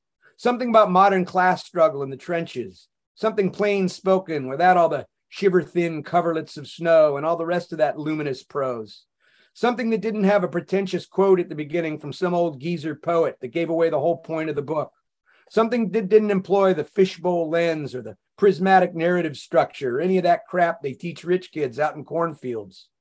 I wanted a book that grabbed me by the collar and implored me to conquer my fears and embrace the unknown. I wanted a novel that acted as a clarion call for the disenfranchised of the world. Not 250 pages of navel gazing about the nuances of saddle making, topped off with some hokey epiphany. I wanted realism, grit. I wanted my transcendence with grease under the fingernails and unpaid bills piling up on the countertop. Where were the books about me? Maybe I should write the goddamn great American landscaping novel. Why shouldn't I have a voice? Just because I never went to college? Because I haven't traveled the world or lived in New York City or fought in Iraq or done anything else of distinction? I suppose you could make a strong argument for any one of those, but I believe the world could use the great American landscaping novel. After all, most of us are mowing someone else's lawn one way or another, and most of us can't afford to travel the world or live in New York City. Most of us feel like the world is giving us a big fat middle finger when it's not kicking us in the face with a steel-toed boot. And most of us feel powerless, motivated but powerless, entertained but powerless, informed but powerless, fleetingly content, most of the time broke, sometimes hopeful, but ultimately powerless, and angry. Don't forget angry. That's beautiful. Thank you so much. The unsung heroes. People don't talk about libraries enough. So thank you. Yeah, they're really in the librarians are being pushed out of their jobs right now, being threatened. I mean, I've talked to many librarians who, like me, I've had death threats, and I'm sure you've experienced this too, but librarians who are having not only their livelihood, but their very personal safety threatened because they're going to bat for us. Yeah, I wanted to, before I read, the library, I spend quite a bit of time doing school visits, and librarians and English teachers and educators are the heroes. They're the ones dealing with this every day. Authors tend to get the attention. Also, I talk to so many librarians and teachers, including a relative who's a teacher, who are often spending their own money to get these books for kids because they can't get them approved out of the budget. So that's happening quite a bit too. And it's pretty chilling. Like the first person I came out to was my English teacher a decade before I came out to my family. And I had another teacher who was out at the time who showed me Paris is Burning and The Life of Times and of Harvey Milk and Morris and queer films that changed my life. So to think that we're living in a world where those educators aren't able to provide a safe space for kids is enraging and sad. I will now read. So my new book, Only This Beautiful Moment, is about 3 generations of men in the same Iranian family, 2 of whom are queer. It takes place in the 1930s, the 1970s, and the present day. And it's very much about the way that queer history, the history of US intervention in the Middle East, and just personal secrets affected this family's journey back and forth from Los Angeles to Tehran over time. And the passage I chose to read is the one that takes place in present, or 2019 present.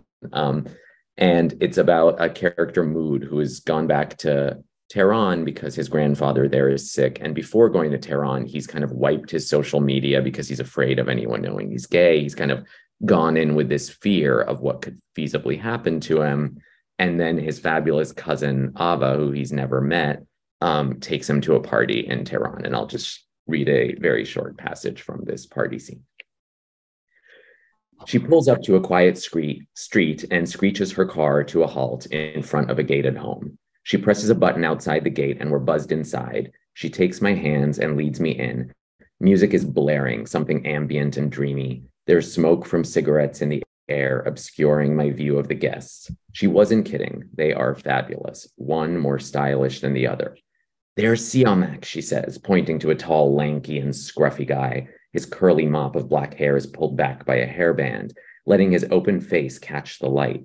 He quickly glances our way, then turns his attention back to the guy he's huddled with in a doorway. I'll wait to introduce you later. He looks busy.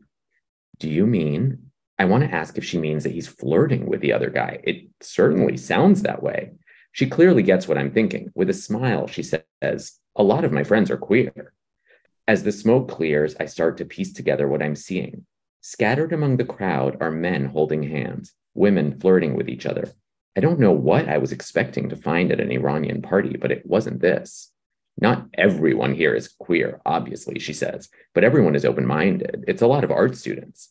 I look around. So many of these young people have turned their bodies into art, experimenting with hair color, piercings, tattoos.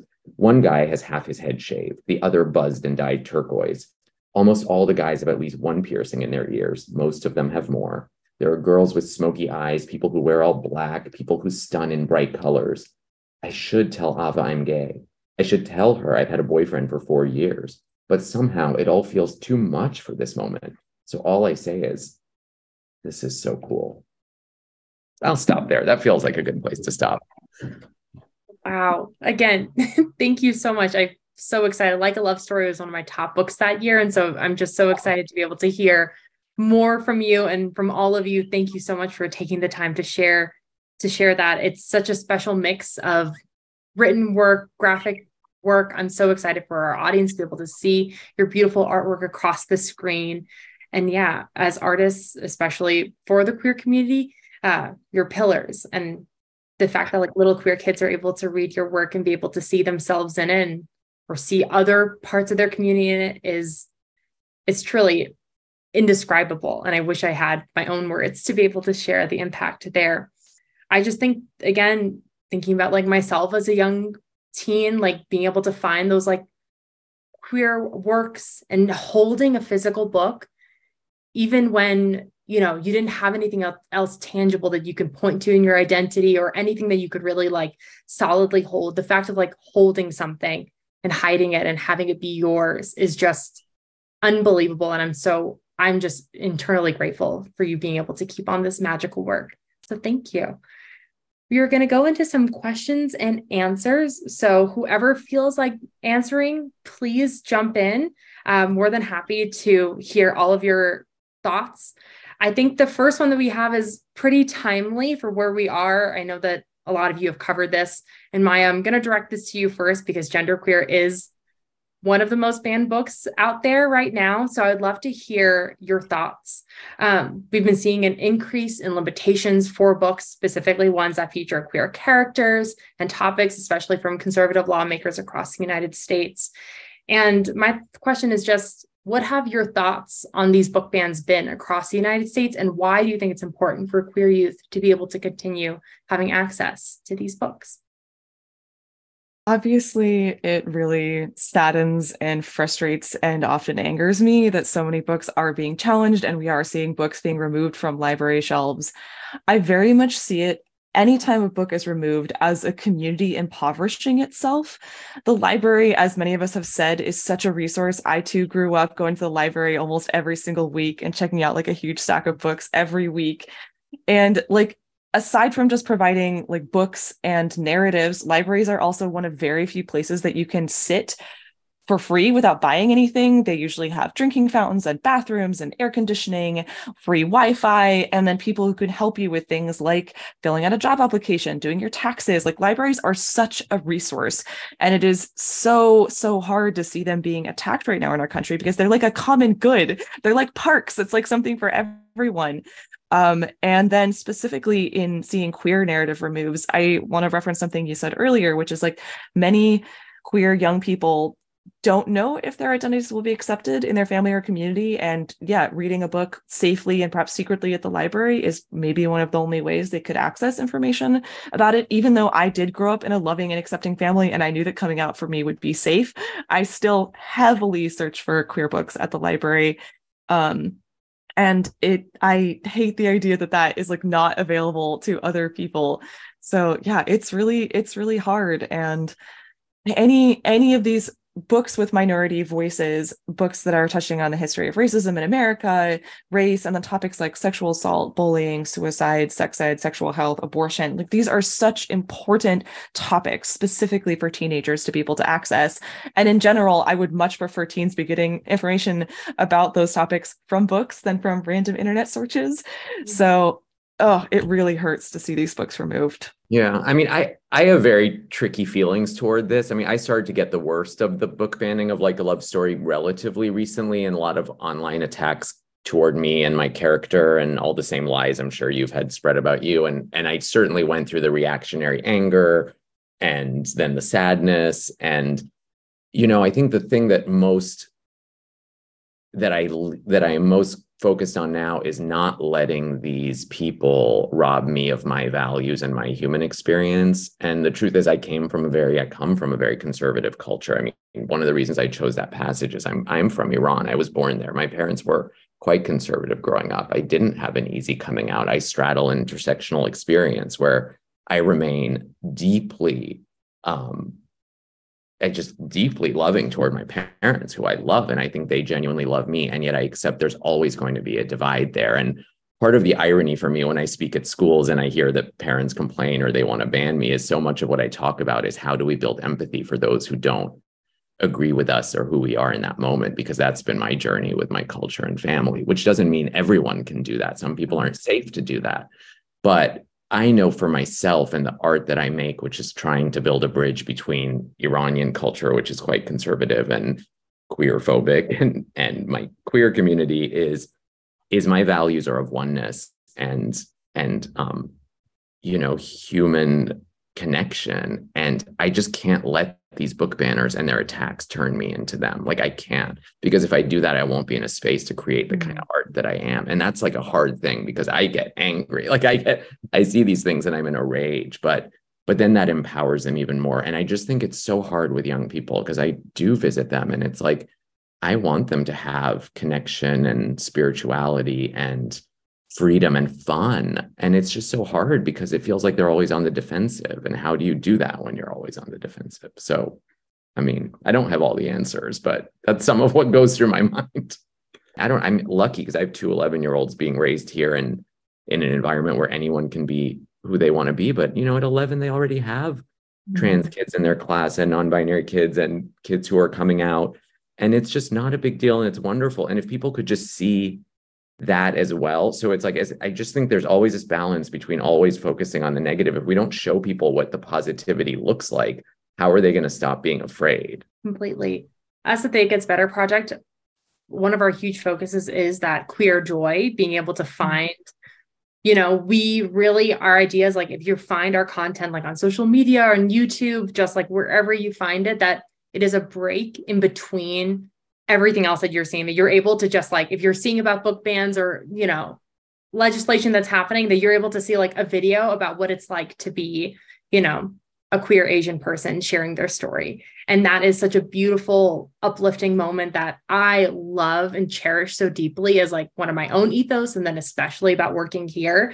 And I really just want to plug one of our fantastic programs. Well, our education program is all fantastic, where we bring our stories, other queer stories into classrooms to be able to do two things, mostly to be able to support queer educators and students in seeing their material in classrooms where potentially that curriculum isn't super involved, but also for non-queer students and educators to be able to develop that sense of empathy for the stories that they're seeing, that this might be the first time that they're seeing somebody share this intimate journey that they've been on, and how deeply inspiring can that be? You're in a classroom and that material is being brought to you. And I have the distinct pleasure of being involved in one of our fantastic programs, our 50 states, 50 grants, 5,000 voices, my own program, where we have distributed grants to 50 different schools. And we're just starting up our new cycle across the United States, where you have schools in Alabama, in New York, Texas, Utah, that are, so many of them are doing little queer libraries or adding queer books to their GSAs, or just, like being able to bring in queer stories, authors, teachers, speakers, be able to talk about those things. So what you're saying about these people that are really fighting for young queer kids, 100%, like the teachers, administrators, faculty that are a part of this program are just the coolest people in the world. And what they're able to do for their kids is just, it's indescribable. And it's really, those are the people that we really need to be supporting. So thank you so much for sharing all of those perspectives. I'd love to switch it up a little bit and just ask each one of you, is there a piece of queer work or art in general, a book, it could be a poem, a zine, just some piece of media that you feel like everybody needs to read? I can say that the book that probably influenced me the most when I was writing Genderqueer was Fun Home by Alison Bechtel, which is a classic. I think many people have heard of it. It has won many awards. It's turned into a Broadway musical. It touches me very much, and I read it when I was in college. I've read it many times, and everything from the story told to the way the story was told, the art, the interweaving of the art and the narrative, really, really impacted me. And so I would say that one is definitely kind of a classic at this point, and you may have encountered it. But if you haven't, I recommend that you check it out from the library. Abdi, I'm seeing. Okay, sure. In terms of like the person who most opened my eyes to intersectional queer experience, it's James Baldwin, who remains my favorite writer. So I'm very James Baldwin, but also a lot of my books are about history. I very much believe that young people need to be grounded in their own history. And all of us as in the queer community have had histories that have been hidden from us, from our loved ones, from our classrooms. And so I'm a big believer in just immersing yourself in history. Like I was in London recently and I went to the Bishopsgate Institute, which is their queer archives. And I just went through all this old queer media from the 70s onward. And it was just so, I'm like, just to immerse yourself in what were queer people talking about back then, what was being written about in the queer newspapers. And all of these are archived. I mean, here in LA, we have the One Foundation, and in London, they have that. I mean, I just love reading about, there are always going to be those authors like James Baldwin, who we talk about all the time, but also just like immersing yourself in what people were engaged in. And it was chilling to read this stuff from the 70s, because so much of what they were talking about was teachers. I mean, this was the time when they didn't want queer teachers. It was medicine. It was access to queer doctors, which again, we're dealing with a lot of attacks. So it was just really, for me, this illuminating thing of, wow, we're still dealing with the same issues. You can't say James Baldwin now. Okay, well, the other guy I was going to mention was Christopher Isherwood, who, Berlin Stories and Prater Violet, and because this ties back into history too. I mean, Isherwood's writing about being gay in the 1930s in in the lead up to Nazi Germany too. So like that, but also something you said earlier, used for me, what is the operative word in fiction, which is empathy. And so like, even as we're talking about reading inside our experience, I feel like it's equally important to always try to read anything and everything and read outside of our experience, because that's what fiction does. It is the greatest empathic window humankind has ever created, and nothing allows you to walk a mile in somebody else's shoes. And this is why I write outside my purview. This is why, because just the act of writing novels for me, I mean, I've been told to stay in my lane, but then I'm not going to write at all, because the idea for me is to become a more expansive person. I write for empathy as I read for empathy. I want to understand the human experience across the board as much as I can. So I want to operate within things that are outside the purview of, you know, I got 80 years on this planet and a limited amount of experience, but there's a whole world of people that have existed. And so I mean, just generally speaking, I say read anything and everything, even that stuff that is diametrically opposed to your worldview. I think it's really important to dabble in that as well. Just the more perspectives you can understand, I think the more expansive you become as a person.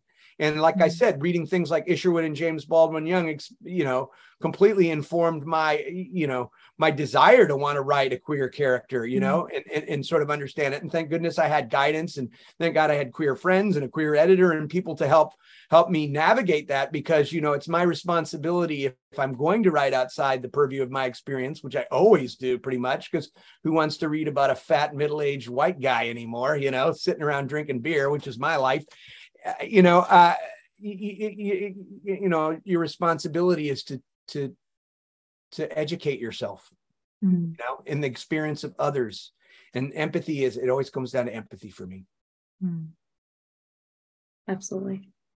I think for me, my favorite author is Jeanette Winterson. And I feel like people don't talk about her work enough in terms of like the ways that she writes about her own queerness and the ways that she explores prose, like I think is really beautiful. I don't like whenever it's really strange for me, because I feel like I should be recommending more graphic novels, and there are a lot of really wonderful, beautiful graphic novels out there, but I think most of the media that I consume kind of falls outside of the places where I work, because I feel more of a sense of relief reading things that I'm not, you know, making, and so I can read it with a slightly different eye. And so Jeanette Winterson's work is fantastic. Her first book is Oranges Are Not the Only Fruit, which was one of the first books that I read that had like that explored queerness in like a very specific way. And it felt safe for me at the time, because I was like, well, this isn't anything to do with me, because this is an English woman and she's growing up in a Pentecostal community and she's exploring her lesbian, like same-sex sexual attraction. And so I'm very, so I felt kind of safe to be like, oh, I'm empathizing with this person and I'm not internalizing my queerness. But by the time I got a little bit older, I read Lighthouse Keeping, and that was one of the most kind of like breathtakingly beautiful pieces of prose that I'd ever witnessed up until that point in my life. And so Jeanette Winterson has always kind of been the author that I recommend to people when they want, you know, books that, you know, express and explore queerness in these sort of specific ways, and also just has really beautiful prose. So beautiful. So we're almost on time, but I would love to this is my favorite question to ask anybody, is just, what is your piece of advice to little queer kids? What is something that you wish that they would know and take with them into the world? I usually tell young people, like, you are the expert on your own identity. And even if other people are saying things about who you are, or not maybe listening to what you're trying to tell them about who you are, maybe not respecting your pronouns, it doesn't change who you are inside. Like, you know yourself, and you get to choose how you want to present and how you want to be and move and act through the world, even if it's not right in this moment, which is of course the message of the It Gets Better project. Like, you might not be able to do it right now, but I promise in the future, like, you'll be able to move closer and closer to that true, authentic presentation of yourself, and you will find community around it.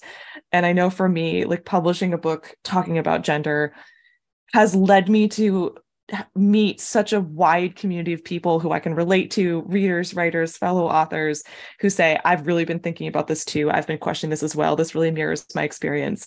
And I promise that you will also find that as you step into yourself. And also, if you're making queer work, people will relate to it. And it's a very good way to find community.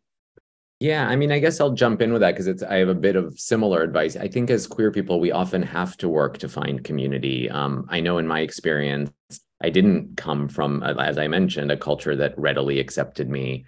As many immigrant, queer people have told me, many of us have the same experience, which is we have to come out again and again and again and again because our families and our communities compartmentalize it away or deny it or conveniently forget it or however that looks for you. And I think what I've come to accept as a grown-up who happens to love my family, but knows that there's certain aspects of my queer identity that they're not going to give me what I want from, is I've had to find other people, other communities to give me what I need and fill those needs. And I think that's something I wish I had been told when I was young. I think I did start to find little pieces of that in educators and teachers and friends, but I didn't really understand the concept of chosen family when I was young. It was never explained to me. And I do think it's a really powerful concept for us because in some ways it allows us to love our biological families or families more if we take the pressure off. But also it makes us realize that there's a piece of us that we have to go find, and there's an active element to it that's really powerful and beautiful when you actually put together your own community. And I mean, God, when I moved out to Los Angeles, me and all my friends gave each other family names. I was Daddy. People still call me Ab Daddy, and that's why. And my friend was Mommy, and we had aunties and granny, and we literally created a family. And that's something I feel like queer people can do. And it can be hard as you're going through it, but it's a gift. It's really a gift to be able to have that kind of community. I think for me, one of the things that I always come back to with younger queer people is I want them to prioritize their safety.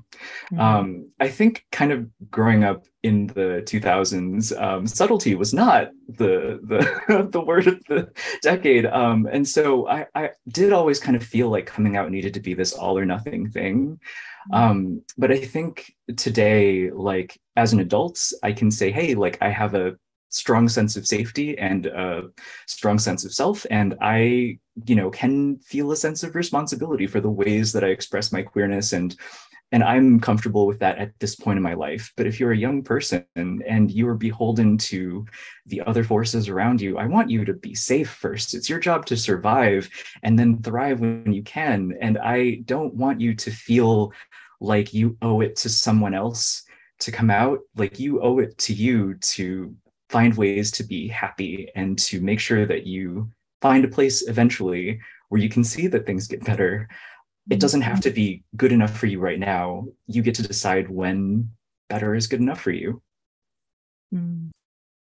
So beautiful. I've been thinking about it with grief specifically. It just comes up in a lot of the books that I'm reading, that I read somewhere that the grief doesn't change inside of you. You are able to grow around it. And I think about that a lot for young queer kids, that just, these feelings, you are able to get stronger through them. That we always talk about that here at the It Gets Better Project, that even if the circumstances don't get better, you get better and you're able to navigate them even more beautifully and with such resiliency and grace as you're able to go through your life. So you just have to be able to do it. You have to be able to be here to be able to go through your journey. And I'm just so grateful for all of you for taking the time out of your day to be here with us during this wonderful Pride celebration. I am so happy. And everybody, read their books. They're available everywhere that books are sold, and even in other places you can find them. And at your local library, so you can go there too. So thank you all so much. Have a wonderful Pride. And for everybody, please, yes, we have books on the screen. Screenshot them up now. Happy Pride. And let's be a part of the It Gets Better Project digital Pride experience right here. Thank you all. And now, a part of our creator showcase, we're going to have our youth voices share a little bit of their artwork with you. I've had the distinct pleasure of seeing their work and hearing them describe it. And trust me, it is some of the most beautiful and thoughtful work that you'll ever see. I'm really excited that you'll be able to be a part of our creator showcase. With them is our fantastic senior education coordinator, Ray Sweet Sandoval. Take it away.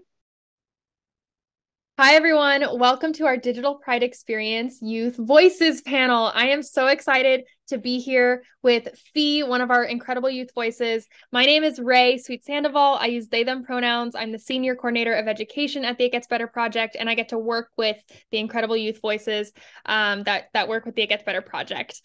Phi, please introduce yourself.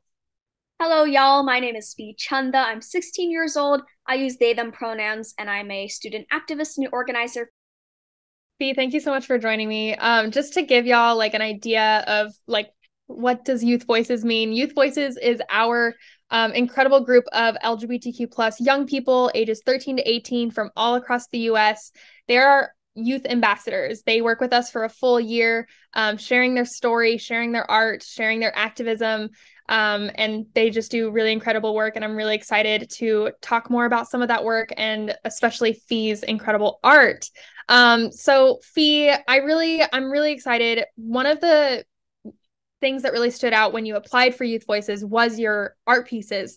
And I'm just really excited for these folks to get to witness your art and hear from you what it all means to you. So please let's dive in. Let's see some art. Okay, yeah, sure. Thanks for having me on. So I'm going to start out with my first piece, We Are Everywhere, which is essentially like a digital art piece I made on Adobe Photoshop. And this piece is kind of supposed to be like a reminder of queer and trans joy, especially during a time when there's so much like laws and like bans that are against like our very identity. And this was actually a project I submitted to It Gets Better during Transgender Awareness Week, I think. And was like showcased on their social media.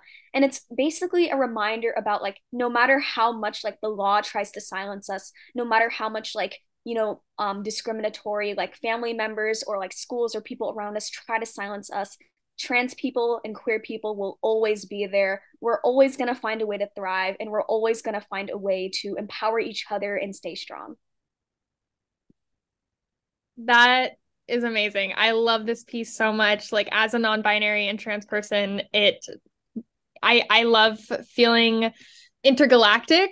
And so this piece is just so cool. And I love that inspiration behind it. Thank you so much. What do we have next? Yeah, sure. Next on the list is my next piece, Neon Limbo, which is a rare example of me actually doing physical art, because as much as I think traditional art is pretty, I'm just so much more used to like digital art that it was a bit hard for me to start on this piece.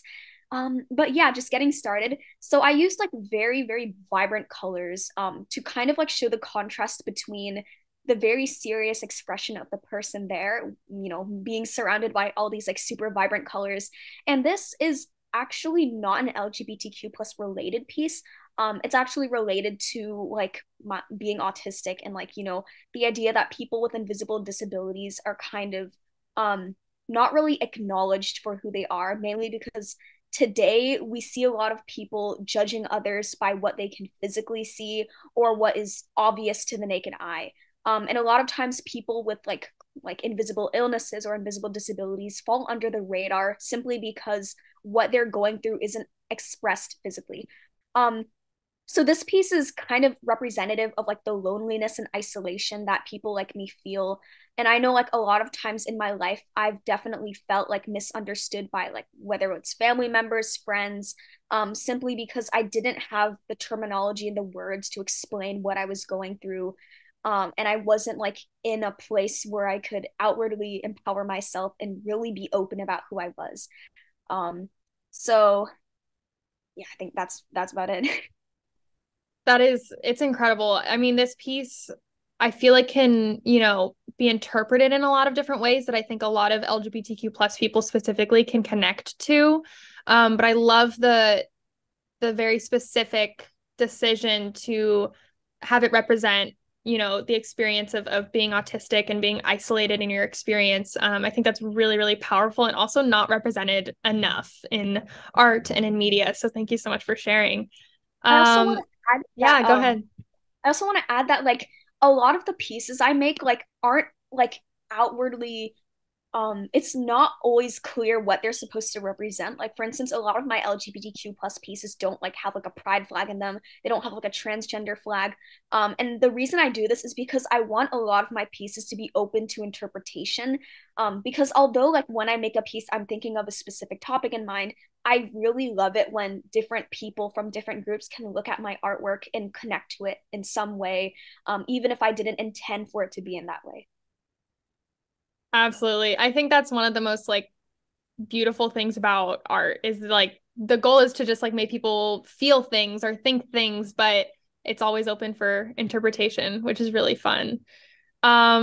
Speaking of which, let's see this third piece that you have for us. I haven't seen this one before, so I'm really excited to hear what inspired this. Yeah, for sure. So this one, it's another digital artwork, obviously, because that's the medium I'm most comfortable with. But this one's actually not finished yet. And I made the decision to submit this anyways because number one, I really liked like the red theme going on there. But it's also like I was trying something new. Like I have never really tried to draw perspective in this way. I usually just stick to like basic front-facing people. But this time I tried something new. And the current title of this piece is called Sit. I am thinking of perhaps naming it something different. But as of now, I have not come up with a topic for it.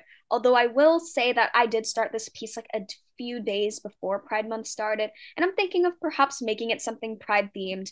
But one theme I'm definitely seeing going on here is like loneliness. Like, I mean, clearly there's like these very dull, like blank staring eyes there. And I think that perhaps like a lone person sitting in like a background of just like one color and like, you know, with the shadow going off of them. You know, it looks very lonely. So I'm hoping I can finish this one and I hope it turns out great. But I'm definitely thinking of somehow making it Pride themed.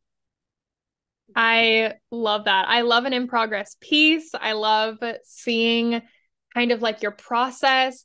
I want to point out, I really love that both with this piece and the last one, you were trying something new and out of your comfort zone, which in itself adds to the theme of each of them. Like both of them are these feelings of like feeling isolated or alone and uncomfortable, and you're making yourself uncomfortable in making these pieces that are like outside of what you normally do, which it's just, I love the layers to that. So just really, really impressive work. Thank you so much for sharing. And I can't wait to see this piece when it's done. I hope you send it over because I want to see it.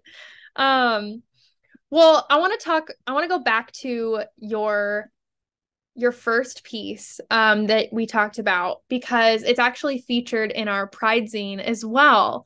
So I wanted to talk a little bit about the Pride zine that was released. This is a completely collaborative zine that the Youth Voices came up with together. Phi was a really big part in creating this piece, as well as our Youth Voice, Elliot. I think Elliot did a really great job kind of organizing it, but a lot of the Youth Voices were really involved in creating this. And it is so powerful and I just love it. So I want to talk a little bit about it. The Youth Voices got together during a meeting and we said, okay, let's make a zine, a digital zine. And what message do we want to share for Pride? And really what kept coming up for a lot of the Youth Voices was all of the laws being passed and how they're being affected by them and how exhausted they are and fed up and honestly really just being like, you know what, you can say whatever you want to say, but we are who we say we are and you can't do anything to stop that, which I think is absolutely incredible and inspiring and gives me a lot of hope. And so that inspired this theme of you can't legislate our happiness. And that phrase, I think, is like a mantra we need right now. And so I really appreciate the Youth Voices putting this together.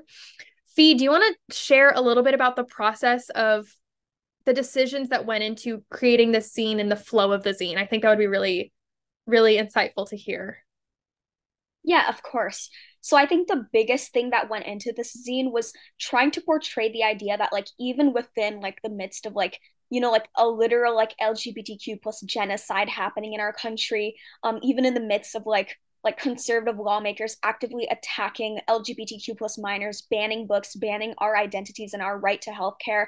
We wanted to create something that could remind like the queer and trans community that we are still here. Like we have the right to be happy. And I think like it definitely goes back to the phrase of like, you can't legislate our happiness, and the idea that like, even despite like all this adversity, we will still rise up no matter what.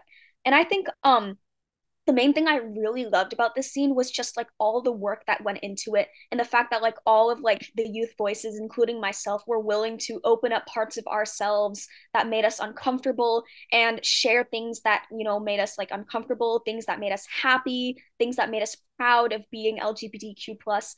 And it's just that this zine is such like a mixing pot of different emotions and like trans and queer joy and different experiences and different like LGBTQ plus media that we all love. And I just think that it would be really great if you guys all check it out, because a lot of work has went into it. You know, I myself have put like, you know, a few of my art pieces in it. And a lot of us are just simply sharing what we love about being in this community and just the happiness it brings us. I totally agree. It's really cool. I love what you said about the mix of emotions, because I think that this zine particularly captures that really well. You know, we start with addressing what's going on in our country and addressing the attacks that are being made against LGBTQ plus youth specifically. And then we go into what the youth voices are doing to push against that, which has been really, really incredible and really inspiring and just brave.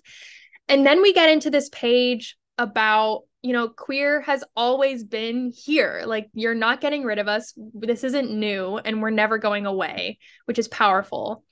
And then there's this shift to joy, that trans joy is powerful. And we have, you know, these images of our trans and non-binary youth voices, and them being joyful and being surrounded by community and family and moments that made them happy.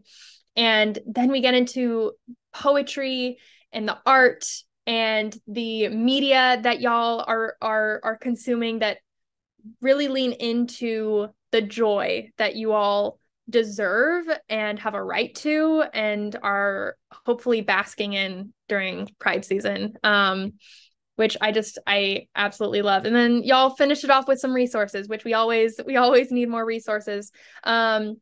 So yes, please go to the It Gets Better website and check out the full zine to really experience all the incredible work that has been put into it. It is really, it's a powerful one. Thank you so much for what you've contributed to it. It was amazing. I have some questions for you. You know, we keep talking about the legislation happening. So let's talk more about it. We've seen an increase in limitations for books, particularly ones that feature LGBTQ plus topics from conservative lawmakers. What are your thoughts on these book bans across the US, and why do you think it's important to have access to these kinds of books? For sure. Well, I think it's pretty obvious. Like, I am not in favor of banning LGBTQ plus literature and media, especially since like we pride ourselves in being a free country, yet we're actively banning like media and literature made by a certain group of people under like the guise of like, oh yeah, like a certain group of people, like they don't follow our beliefs, so they don't deserve to get their work out there, and our children shouldn't have to see this. It just feels a bit strange, because imagine if we were doing this with race, like we banned all the books made by people of color. That would be a completely different discussion. So I just find it extremely hypocritical, because I know that a lot of like the lawmakers who are banning these books will turn around and say like homophobic things and be like, oh, freedom of speech, it's a free country. But then on the other hand, they want to ban books. So how is this a free country?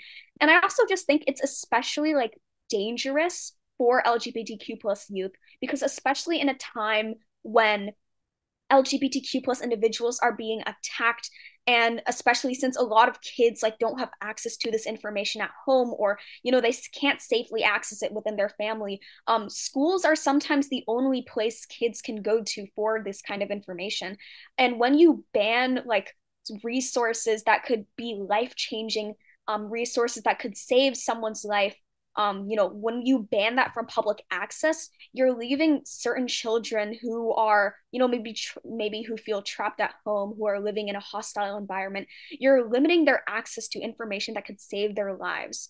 And you're limiting them, access to information that could help them learn more about who they are, how to deal with it, and, just how to stay safe.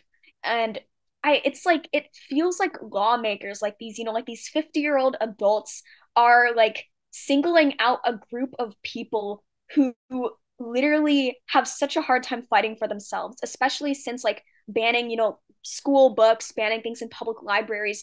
A lot of the people these laws are affecting are literally minors. Like they can't vote, they can't do anything. And you're legislating people who don't have a say in, how you're treating them. So I'm really just angry about what's happening right now. Yeah, I resonate with the anger. Thank you so much for sharing. I think that was it's really powerful. And I wish that these lawmakers could hear you say that, because they need to. So thank you for sharing. Well, in the zine, we talk a lot about trans and queer joy. So leaning into that, I would love to know what LGBTQ plus icons inspire you. Oh my God, Chalaman. I cannot explain how amazing it is to see Asian American representation in the LGBTQ plus community, especially just coming from like an Asian household myself. Like, I'm like Vietnamese and Indian, and I can tell you that like on both sides of the family, the LGBTQ plus and like even just being disabled have been seen. Like, I don't want to call this out as something cultural, but I also can't deny that like it's seen as taboo in a lot of these communities. I know, a lot of people are becoming more progressive, but at least like at its core, like I feel like Asian Americans, a lot of them don't feel comfortable with coming forward. A lot of them just kind of like bury like their feelings and just like keep it hidden forever, or they end up with a bad relationship with their parents. And it's just like to see like Asian American and to see positive Asian American representation in the LGBTQ plus, it's just so empowering, especially for someone like me. Like Chalaman, he's such like a mixing pot of different identities. Like he's like Chinese, he's Jewish, he's deaf, he's a musician, he isn't like a model. Like it's just to see like someone who I can see myself in doing all of these things, just it empowers me and inspires me. And I also just think like his art is so good. So yeah, I'm literally such a fan. But me too, honestly. I've been a fan of his art for a really long time. And I love that we share that that fandom. But I also just love that like that's someone that you look up to, and It Gets Better just happened to release a video with Chalaman. So everyone, please go check it out. We'll post it in the chat, but go check out Chalaman's video. Just an incredible human that is just incredibly inspiring. Well, speaking of inspiring, Phi, I have to say you're pretty inspiring yourself. You're doing really incredible work on your own and in your nonprofit that you've founded. And you recently accomplished something pretty awesome. So I just want to take a second to shout that out and give you a moment to talk a little bit, like share with everyone here what you worked on recently. For sure. So in my sophomore year of high school, I started my very own activism and social justice nonprofit organization called Redefine Z. And as per the name, I think it's pretty obvious. I'm trying to redefine Generation Z into a generation of change makers, mainly because I believe that, as young people, it is our right to civil participation. And it is also our responsibility to make sure we are involved in the world we're going to live in when we grow up. After all, like we are going to be the future citizens, voters, and possibly even lawmakers of this nation. So why should we not start now? We recently completed our LGBTQ plus inclusive mural. It was months of long work and planning and took around 6 months or more to get approval from the school, but we did it. our mural is meant to be a testament to all of the beautiful and diverse identities we have at that high school. We tried our best to include as much racial identities as we could, LGBTQ plus identities, disabled people, and of course those vibrant pride colors to really show that this is a queer and trans mural and nothing else. But yeah, I just really want to shout out everyone who helped me work on this. It was a long and hard process to get it approved, to get it, and to just make it itself. It's the largest mural at our school. I think 21 by 11 feet, 11 by 9 feet. It's well, long story short, it's the largest mural on campus, and I could not be prouder of how it turned out. That is so cool. And the mural looks amazing. Incredible job. Huge congratulations to you and to your team. Again, I'm ever inspired by you. I am so grateful that we got to have this chat, and I love seeing your art and talking about your art. So thank you so much for being here. And thank you all for being here. Thank you for watching Digital Pride's Creator Showcase. It was so much fun to be here and to get to witness all of this with you. Again, go check out the Pride Zine on our website. Go check out Chellaman's video. And keep checking out Phi's work through It Gets Better and everything else that Phi's up to, because they're doing amazing work along with the other youth voices. And I hope you all have a awesome Pride. Thank you so much. Have a great one.